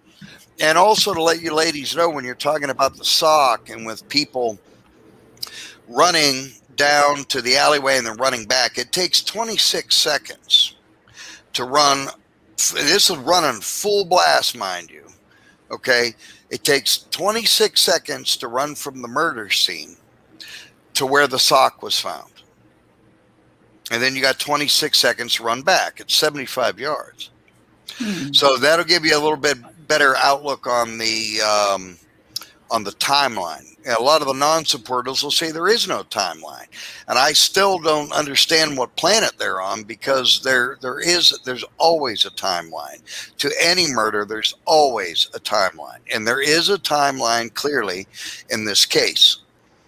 So just for. Wow, that's short. That's quicker than I thought. Okay, 26 seconds. That's not long at all then. Okay. 26 seconds one way. No, you almost got a minute in itself. And this is running full blast. Okay. And actually Darren did the test. So let's say Darlie Lynn did do it.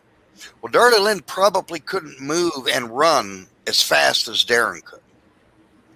So it probably would have even taken her longer. So it's 26 seconds. So that's almost, so let's see, that would be excuse me, that'd be 52 seconds, right? So you're talking almost a minute.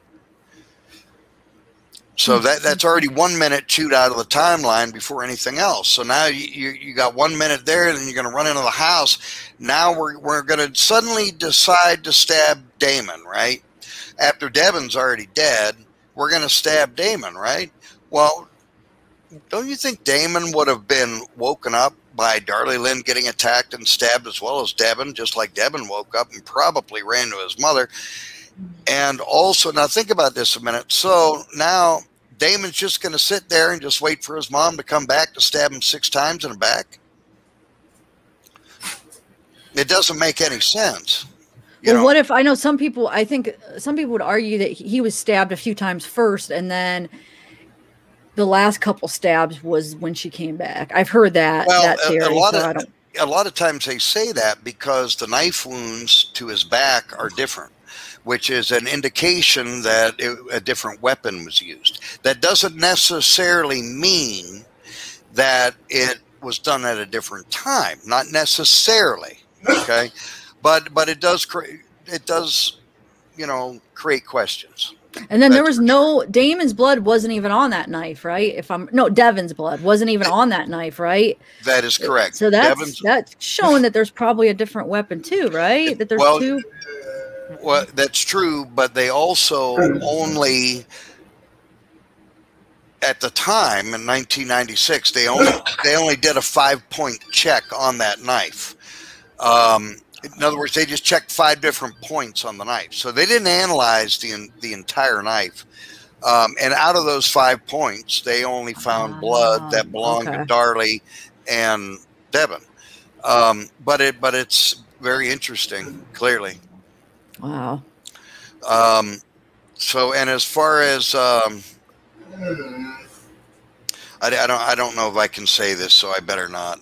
Yeah, don't say anything that's going to jeopardize. I wouldn't. Believe I could probably say a little bit more than I say, but I just don't. Yeah, it's better to. It's not worth it. On the safe side. But I told Darlie Lynn, I said, we got to get you out of here. And then when you get out of here, I want to get you on my podcast. And you can have a good old time with the haters. Yeah. Wow. Can you imagine that? That would coming out of there. It would be like shell shock. Well, Zab, I did tell her a lot about your podcast and how great you've been doing on here. Oh, she did want me to tell you, ladies. She wanted me to send you her love to you guys. Aww. I told her how great of a job you've been doing. And I said, you've been very fair. You don't take sides. You're looking at both sides of the case. Darlie Lynn totally agrees with that. She thinks that's what people really need to do. She goes, because when you come to the end of the road, you're going to see that she didn't do it. Which is clearly the same road I ran into. But, on both sides of the aisle here, you're going to run across some crazy people, whether it be on a support side and a non-support side. On the non-support side, Joe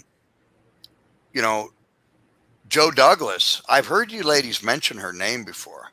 I know Joe very well. She's actually a cousin to Eileen Wuornos. Whoa.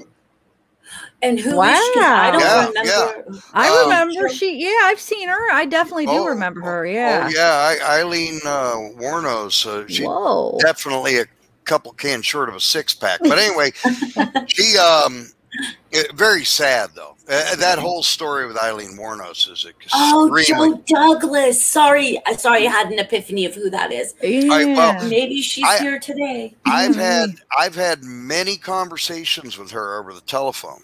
Many conversations with Joe. Oh, okay. And we got to know one another very well. And you know what? I'm not going to lie about it. I don't lie about anything when I come on these podcasts because that destroys your credibility. So I'm just going to be totally honest with you. She knows a lot about the case. She really does. But she also makes up a lot of stuff about the case that she can't prove. Okay. And Brian St. John refers to her as delusional. And in some cases, she might be. We actually, we got along really well for a while, but I don't want to put words in her mouth. I personally believe she's a man hater, and that's okay if you are. I don't care about that. That's your choice. But she's been hell bent on, you know, claiming that she can prove that Darren murdered those boys, and she starts to make stuff up that just isn't true. That didn't happen. Things that she can't prove, and it's not good to do that. It's just not good to do that. So, and if you get her mad, she starts acting like Eileen Wuornos. So, whoa, no disrespect meant, but it's the truth. Oh no! So that's scary. But I know she's written Darlie. Darlie wouldn't respond to her. She says absolutely horrible stuff about Darlie Key and Dana and stuff. And I told her one time, wow. I said, you know, I know Darlie Key. She's a friend of mine. I said, I don't really like some of the stuff that you're saying because I have never gotten any of those indicate. You know, she says some horrible stuff about Darlie Key, stating, oh, her and Darren had an affair. And that's a hell of an allegation to make. And I've never seen any proof of anything like that. Darlie Key tried to help Darren a lot after the murders occurred because Darren wouldn't stay in the house after that. And Darlie Lynn, you could blame him. That would be so horrible. So they weren't staying at the house after that. Neither one of them were up until Darlie got arrested. Of course, it was also a crime scene, so they probably couldn't stay there anyway. Mm-hmm. But so they were staying with Darlie Key. Darlie Key was helping them out in any way that they could, any way she could, and then once Darlie Lynn did go to prison, he remained staying with Darlie Key until he got on his feet again, and then eventually he went back to Lubbock with Drake. But she, you know, there for a while, you know, they couldn't really. They had to, you know, CPS come and took Drake away from Darlie Key and Darren because they went right to the house. They said we're here to take Drake Routier, and Darlie Key said, you're not taking Drake. We didn't do anything wrong. They said, well, you believe that Darlie Lynn is innocent, and so we can't guarantee that you're going to protect him if she happens to get out on bail. And Darlie Key goes, you know what? My daughter is innocent until proven guilty. Or did you people change it now? You know, Darlie Key don't play when she's upset, and rightly so. I wouldn't either. She's tough, and I've always told her, and I always told Darlie Lynn, I said, you know, I'm glad me and your mom are in the same corner because I wouldn't want to be on the opposite side. You know, so she's a fighter, boy. Let me tell you, meaning that in a good sense. Yeah. So how long did they take Drake? I mean, how long was Drake taken away from? Well, not real long, because Darlie Routier actually worked for the CPS as well. So, you know, she was really? Yeah. Cyrilda, you guys in chat, is Darren's mom. That is correct. She worked for CPS? Yes. Whoa. Yeah, and she was an avid supporter of Darlie Lynn. Avid supporter.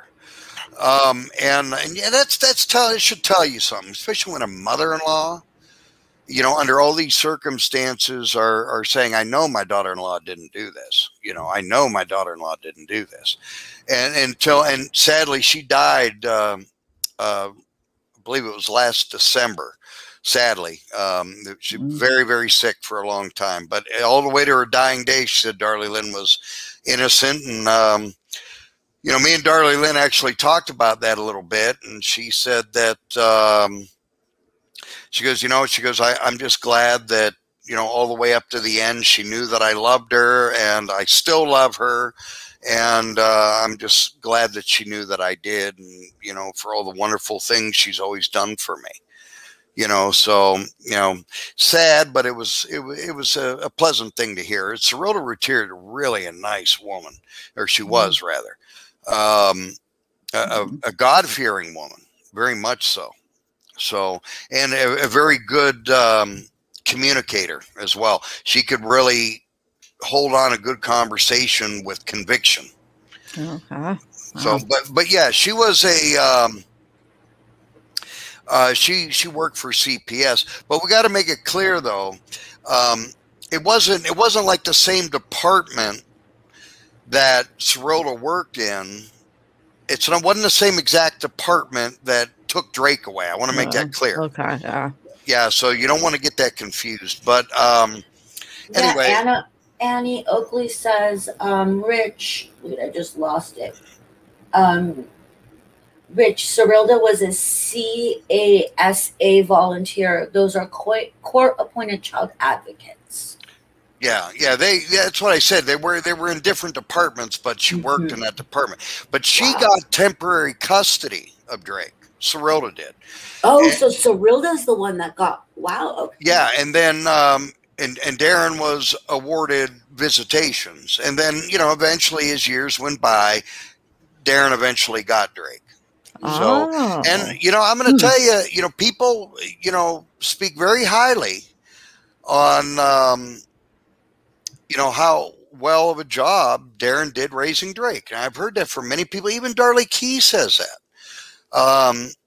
You know, and Darlie Key told me, she goes, you know, a lot of people say things, and I know some things. She goes, but I will never, ever believe that Darren murdered those boys unless he were to tell me he did it himself. I will never believe that. She goes, there's no way that he would want to physically hurt, you know, those boys or Darlie. She said, I just don't believe that. Wow. Wait, who said that? Darlie Key? Is that what you said? Okay. Darlie Key told me that. She told me that over the phone, and I know she has said similar things to that on documentaries and interviews. So, and believe me, let me tell you something about Darlie Key. If she had any reservations on that, she'd say it.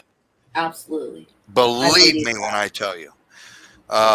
She doesn't, and if Darlie Key's watching, no disrespect meant, you know, I think the world of you, but she don't have much of a filter on her mouth. So I don't either, to be honest with you. If I'm mad and very passionate about something, I'm going to take off with it, you know? So me and her, we definitely fit on that aspect, clearly. Let me clear something up because people are confused in chat. No, we're not. We didn't say that Darlie was Eileen Warno's cousins. We were talking about this is how things get like. We're talking about some person that comes in our chats that Rich actually talks to on the phone. I guess she well, not anymore. Really, okay, so she's been in my chat a lot. So he's talking about her, not Darlie. So just make sure you guys are. Yeah, Darlie Lynn has no relation to Eileen Warnos. So. I know, that would be like breaking news, right? Next thing we see. If that had been the case, I'd have to do another investigation from start to finish. You know, and you know, you really truly have to feel bad for Eileen because she was clearly mentally ill. She never received any of the treatment that she probably should have been receiving over the years. You know, her father was clearly a head case as well. She probably inherited that trait. So it's not even really her fault. Her grandfather was extremely abusive to her. You know, her and her brother had sexual relations. I mean, the abuse started when she was a very young girl through adulthood. And as a result of so many men being so awful to her, she hated men just in general. And then lo and behold, she becomes a prostitute, and prostitutes are usually treated very, very poorly. And now she's being, you know, abused by them. And she just went off the deep end and started capping off these people that were buying her. She's a prostitute one by one by one. Yeah. And, you know, eventually they got her. And by the time they, you know, they got her incarcerated, I have never seen such a disturbed individual. And of course, you know, I don't believe in the death penalty. I used to. I don't believe in a death penalty anymore because of the Darlie case. But clearly, I don't think she should have been executed, although she wanted to be executed. She said that if she wasn't executed, she'd kill again. She knew she'd kill again. She needed to be executed. But she clearly needed extreme, serious psychological help from a very young age and just clearly never got it. It's very unfortunate. You know, and as a result of that, many people were murdered, and then she was also sent to death, let alone, and I think, so you got those people that she murdered, now you got the victims of all their families as well. You know, it causes for a very disturbing society, sadly. Yeah, definitely. Wow. I don't know, Bella, do you have anything else to ask? Does any chat have... What? I wanted to reiterate that Darlie had a, you know, regression therapy, about the regression therapy. And because we didn't know that until, well, I didn't know that until we started getting into the transcripts. And I just wanted to like have Rich just talk about that they try to do, they got one session of regression therapy in, and then they tried to go back to do more, and they were denied. They were kept waiting. But the regression therapy has a lot of info on it. And we touched on it a little, Zav. Yeah. Rich, did you, I think you did a whole like show on it. Oh, right? Yeah. Oh, yeah. So you guys, if this is important about like, how did she sleep through the attack? Because in the beginning, when all this happened, I thought in 96, I thought for sure Darlie was guilty. Okay. Cause I saw her clacking her gum, spraying the silly string at the gravesite. And I was like, I would, you know, obviously I was also younger, but that was the image that I thought. And then when I looked into the case a little bit more, I was like, how does somebody sleep? Right. Like, whether or not they're like, well, their kids are getting killed and they're getting stabbed. Like, how do they sleep through that? But this regression therapy kind of answers that. So, Rich, can you tell us a little bit about that? I would be happy to. Hey, Bonnie, can you hand me the regression therapy report out of the Darlie file, please? I can't reach it from here. You know, it's funny you were talking before. While Bonnie's looking for that, I do want to tell you something about the gum chewing ordeal. You know, Darlie Lynn wasn't much of a gum chewer. You know why she was chewing gum that day? Because the inside of her mouth was all tore up as a result of the attack, and her mouth was real dry and irritated, and she was chewing gum to kind of keep her mouth moist. Not just that, Xanax, which she was prescribed, that medication would give you dry mouth real bad. That's why she was actually chewing gum. She wasn't much of a gum chewer. And if you notice, when she was giving the interview to the news reporter, she wasn't chewing gum then.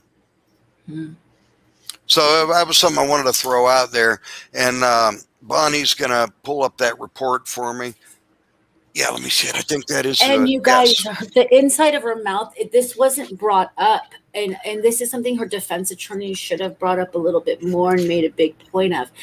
The inside of her mouth, because what's believed, and correct me if I'm wrong, is that the sock that was found, you know, whatever, several yards away, had her saliva on it. It was saliva DNA, right?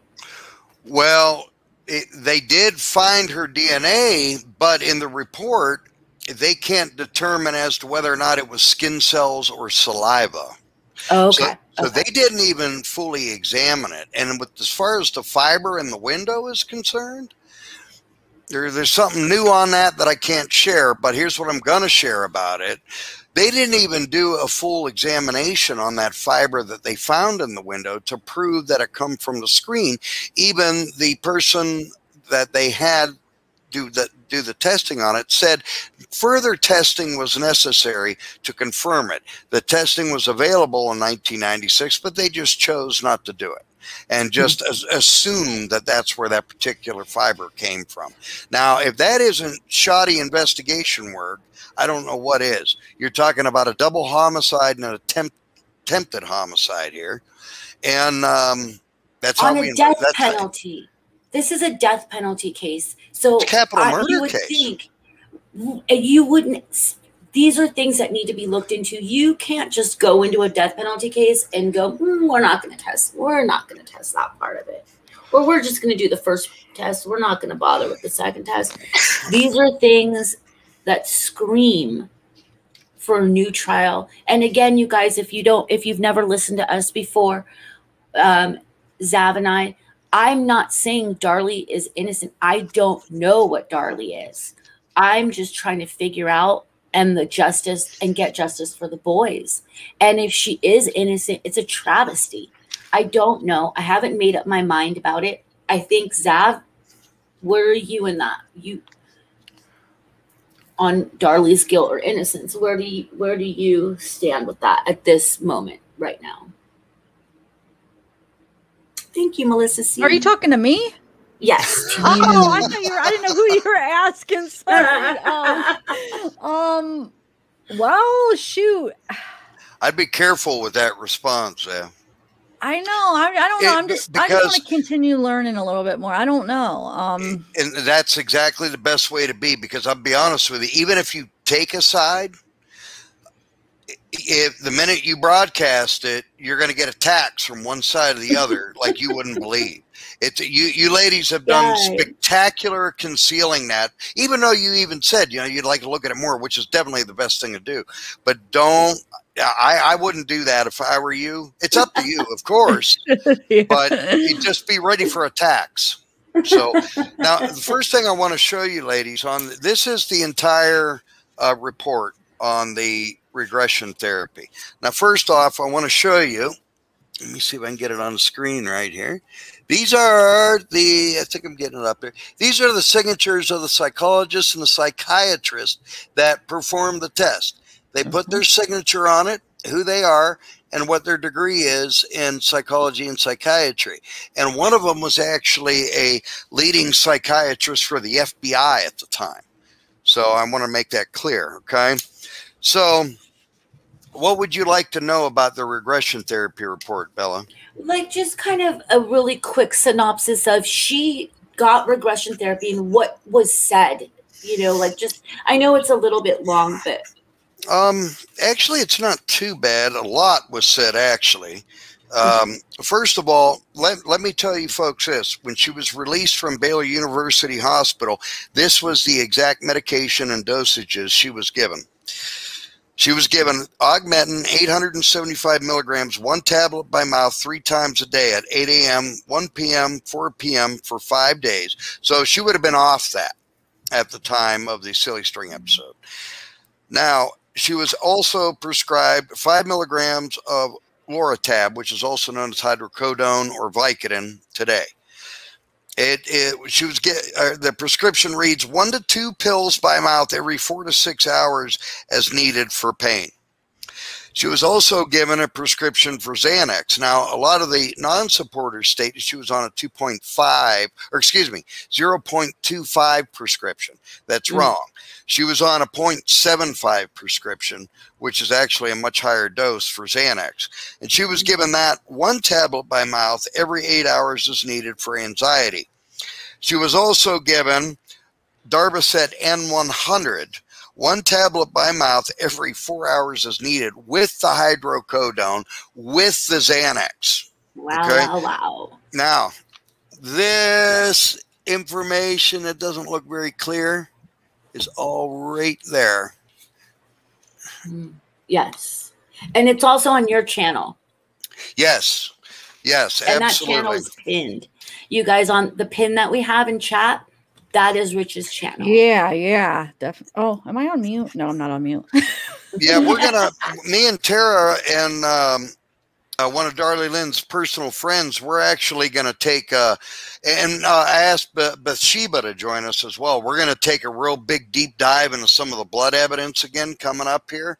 So just some other stuff that we didn't put on the program from before, we're going to be going into. And Zav, I want you and Bella to come on the show. Yes. When are you doing this, did you say? Well, I try to do them every Sunday, but sometimes it don't pan out.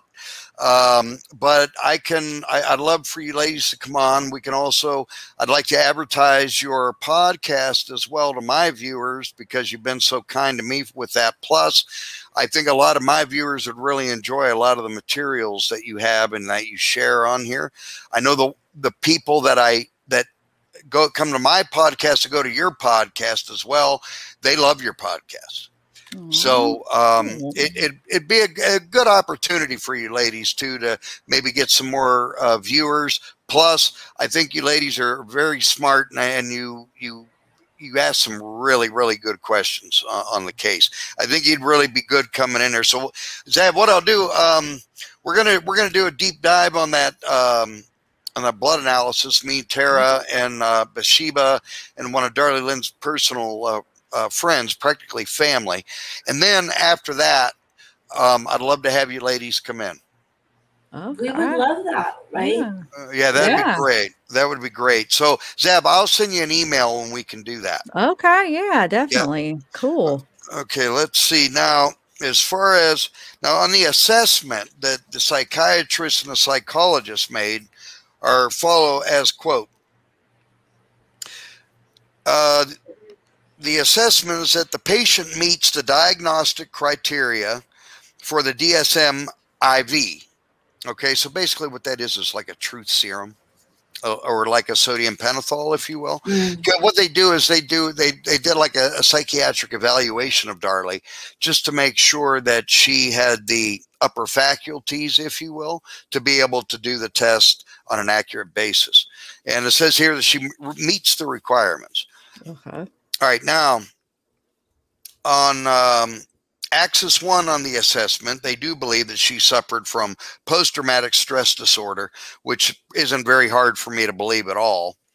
On Axis 2, there's no other psychological diagnoses. On Axis 3, there were physical scars on numerous areas of the patient's body caused by stab wounds experienced by a traumatic event, which Darlie Lynn showed me those scars, which are still vividly obvious today when I visited her at prison. On Access 4, it says there's problems with primary support group to include the death of the patient's sons, disruption of the family by separation and her incarceration, removal from her home, and separation from her husband and youngest remaining child. Mother and other family members to include being denied the communication of touch with them. Problems related to the social environment centered around her incarceration. Very limited and educational opportunities. Forced occupation with difficult work conditions with no remuneration, which I'm not sure what that means, to be honest with you. Housing problems centered around her incarceration, and economic problems with inadequate finances, not only of her son, but of her family, caused by overwhelming legal expenses. So these were the things that were occurring. And this test was done. Let me give you the date on this. I think I might have done that on your other podcast. I had a hell of a time finding it then, and I'm having the same problem now. I know it's on here. I just got to find it. Thought it was here. Yes, it was done at 2 p.m. on Friday, October 10th of 1997. So Darlie Lynn would have already been on death row. So this was their conclusions. And Bella, am I touching on the stuff you want me to touch on? Mm-hmm. Yeah. Okay. Yeah. And she, she did, I think you might be getting into this, but she did have, when they went into the regression there, it didn't play out kind of the way we know it, what she saw happening, right? Right. And here was the results of the test. Okay. Perfect. All right, here we go, folks. Darlie reports, and this is what, this is after she was sedated, if you will, and she was given the test by two applicable physicians. It says Darlie reports that she had fallen asleep on the couch in the living room with her 2 boys sleeping on the floor. The lights were off except for the light from the big screen TV in the living room. Darlie reports that she had woke and had trouble breathing as if someone was blocking her airflow. She also felt pressure and pain on her legs. Hold on one second. This print is so small, my glasses don't even work on it. Something was blocking her airflow. She also felt pressure and pain on her legs with the pressure holding her down. She reports that she saw 2 men, but not anyone she knew.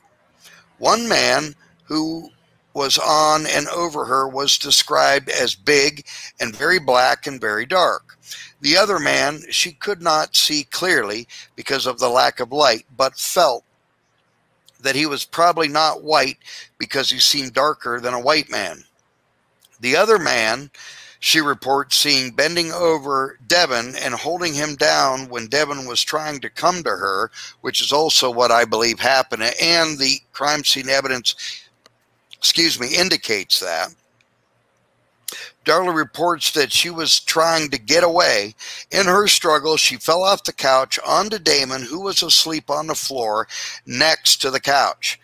She reports Damon awoke when she fell on him. The man, and that would also indicate why the glass table was tipped over. You know, like Greg Davis said that the crime scene was staged. And I always found it interesting. They say that. Well, why are you going to stage a crime scene and then not use the stage? Which she never did. The man was trying to pull her up, and he began stabbing at Damon and Darlie, and Darlie tried to stop him but could not. Darlie was pulled back onto the couch and felt pain in her groin, feeling it might be possibly his knee and the pressure on her chest, feeling it might be his head. She remembers the man making noises but does not know what other than he said, quote unquote, "Shut up, bitch." She reports that the man smelled of smoke and had lots of small braids. He had a cap on his head with the brim forward. The only other sound, Darlie reported, during this session that she heard was glass breaking, but she could not be sure where. But she felt that it might be in the living room.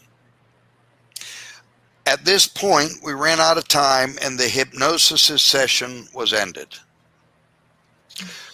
Very interesting. Very interesting. It that kind of matches more with the crime scene. I totally agree. Everything else, and there was no attention given to that. So then tell us, they went back. So the notes also say that these therapists went back to continue because, you know, they were just getting on with it. Like, how would they have only an hour, 2 hours with the regression therapy? Let's see here. Give me 1 second. I can tell you this. It's in the report. I think I know, but I don't want to guess and put out false information. It said it was about this time the guards had informed us that our time was up. When it was then approximately 1 p.m., we informed them that by a letter we had been granted time from 9 a.m. until noon or later if necessary, and that Darlie had not been available to us until after 10:15. So that means she got shorted on time by an hour and 15 minutes. Mm-hmm. They indicated that they would call the warden at this time for a decision. Shortly thereafter, the warden extended our time until 1:30 p.m. Other than restroom breaks, we consumed the rest of the remaining time and continuously reviewing the information that Darlie produced under hypnosis. We also agreed that we would conduct further clinical sessions if and when that was possible. We agreed to keep in touch. The following interview, we later were available to contact Darlie's mother, Mrs. Key, and arrange a time within the next day or so when we could have a conference call to discuss the session with Darlie. This, of course, was with Darlie Lynn's permission, though it has been agreed between the patient, her mother, Dr. Logan, and that I would be probably pursue further sessions with Darlie. No specific appointments have been made yet as this time. And this entire report is signed by Dr. Nancy Logan and Richard Garver. And Richard Garver actually was an FBI psychologist, one of the leading FBI psychologists at the time. And they both signed their name to the report. And they wanted to go back and do more, and they never were able to. And there was a lid put on it. And I had never heard, I don't know if anybody else had ever heard that she had done regression therapy until we started reading the transcripts. Yeah, so well, it's just... Yeah, Darlie Key, long before this got released, told me about the regression therapy, and she told me what the results were, and every word she told me is exactly what's in the report, to the tick. And you know, a lot of people say, "Oh, that woman lies," and this and that. She's never lied. I've never caught Darlie Lynn or Darlie Key in a lie, never. When I got a hold of this report, because they didn't want it released, and then it got leaked and got out. I wrote to Darlie Lynn and I said, I'd really love to do a podcast on this. And I said, but I want to get your permission to do so. I said, if anything, it shows more so that you're innocent than guilty. And I think the people that are interested in your case should know about this. I said, it's a very interesting piece of information. He said, well, Rich, I agree with you that it does show more of my innocence than anything. She said, but I'm going to leave that up to you as to whether or not you want to go ahead and do, you know, a podcast on it. So I did it, and it went really well.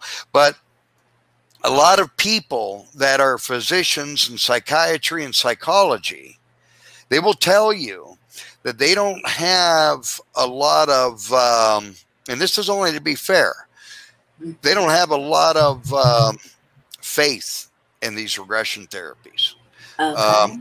Even Tara will tell you that she doesn't have a lot of faith, and she has a degree in psychology. She said she doesn't have a lot of faith in regression therapy. And that's just to be fair about it. You know, it's just what they feel out there in the psychiatric world, I guess. Yeah, I mean, and I don't know, you know, the validity of it, but I just felt like after hearing that, a lot of things made sense that didn't make sense before. So I just feel like it's worth, for anyone that wants to look at the case, if you haven't seen that yet, the regression therapy, it is worth reading and looking at, right, in my opinion.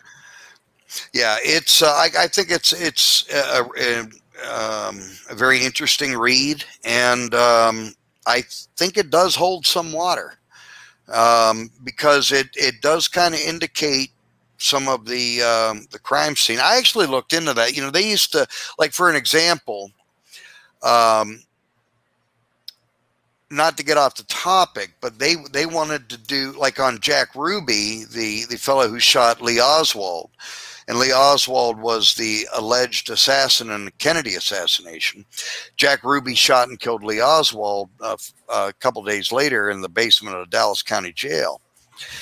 And when the Warren Commission, which was the government commission that was investigating the Kennedy assassination in 1964, interviewed Jack Ruby wanted to get this kind of test done. And back then they called it like a lie detector truth serum kind of thing.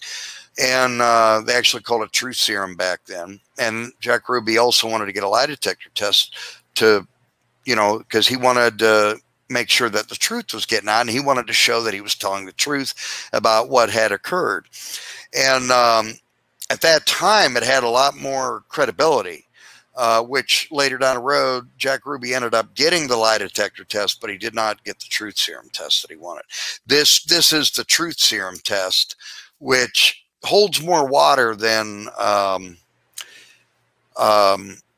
a lie detector test, but some people think otherwise on that. And I'm not degreed in any way in either one of these areas to really know.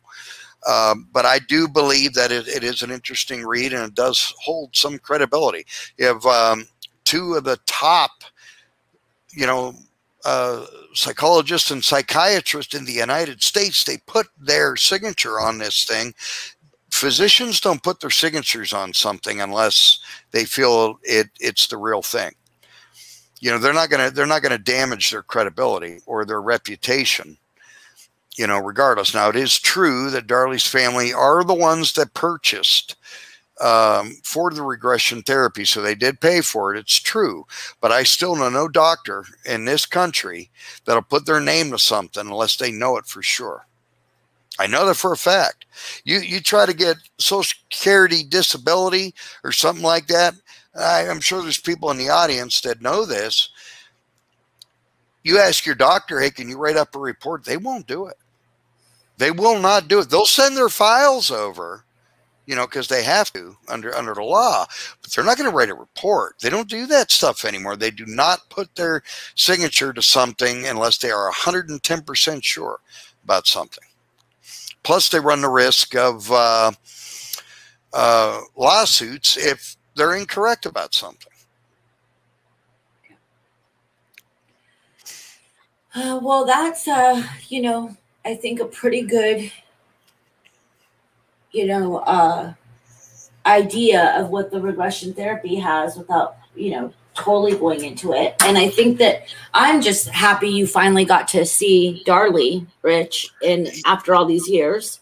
Yeah, no, she was amazing. She really was. And I had to go visit her again in a heartbeat because I like to chit chat anyway, if you can't tell. And I really, and she does too. So, I mean, we could just sit and just talk about nothing you're for muted. hours. Oh, no, Oh, Zab, I've been not saying you. things this whole time because I thought I was unmuted, but I'm muted up here. Oh my God, no wonder why. You haven't even heard me. Okay, I was muted in the wrong spot. I usually look to see if my light's blinking. Well, I muted it up here. Oh, You were good, Rich. Only what I was Zab saying, was Rich, muted. real quick. No, I'm sorry. I just screwed up. Do you have a list of questions when you go back August to visit her? Or are you going to ask her? No, Well, you you're guys probably muted, I can't. think, Rich. I'm muted again? No, Rich is muted. Oh, he is. I'm not muted now. Now you're good. Well, when you said somebody was muted, I'm like, oh man, I'm looking at all my stuff here, and I must have hit the button. But anyway, here's the problem with the questions. Okay, you're not allowed to take anything in there with you other than a sack of change and a plastic bag. So you can't write things down. So I'm gonna be honest with you. You know what I did? All the questions, I wrote them out on my hand and my arm. Oh, you did? They don't check that? So when I went in there, and I told Bonnie, I said, you know, I look like a damn fool, but I said, I bet I'm not the first one that come up with this idea. You know, so no, awesome. Yeah. So I actually wrote everything down on my hand because I knew I wasn't going to remember, because Bathsheba wanted me to ask her something. Mr. Phillips wanted me to make a statement to her, and some other people. And then I had my questions of my own. And, I wanted to make sure she got it. So I just wrote them all down. Now, Zab and Bella, you guys are starting to get pretty educated on this case. If you could think of something you want me to ask her, tell me. Yeah, let me see. I'll definitely think of some stuff. So when are you going? August, like beginning of August? Or that's like next month? Yeah, I know. Well, here's the thing. Darlie Key got a hold of me. She goes, you know what? I can't make it in August. I was supposed to go. I can't make it. And she goes, well, you fill in? I said, yeah, I'll be happy to fill in. And she goes, well, I don't want to say her name, but one of Darlie's best friends since they've been little girls. Okay. She's going to go. She actually lives very close to me, actually. And great gal too. And she goes, get with her and coordinate it, you know, so you could, you know, you guys figure this out. So I got a hold of her. And she goes, oh, I'm so glad you can go again. Somebody can, you know, fill in that spot. It's so important for her to have contact with others. And I said, I agree. So she said, give her a couple days and she'll figure it out. So I'm either going to end up going the first or second week. I think it'd be the second week of August or the last week of August. That's how it kind of goes right now because of the COVID. Okay. So if you guys think of any questions, because believe me, yeah, definitely will. Darlie Lynn is very well aware of who you ladies are and what you do. Wow. So, and I know she'll probably have to be careful what she can answer, though. Like you said, there's certain things.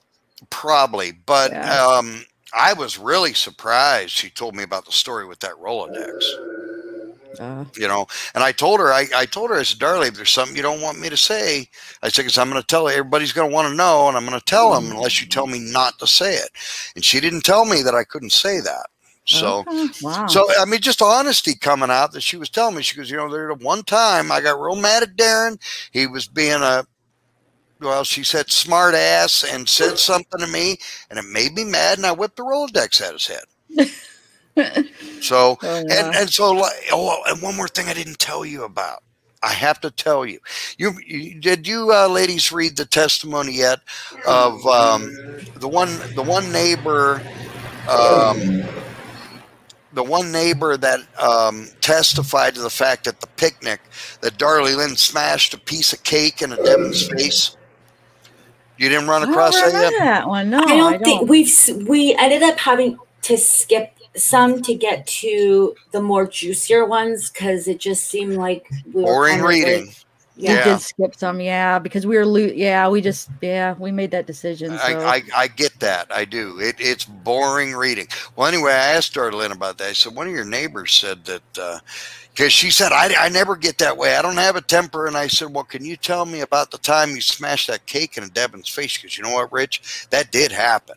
She goes, but I said, what? Because he had a water pistol, right? He was squirting people and you were telling him to stop. She goes, that's right.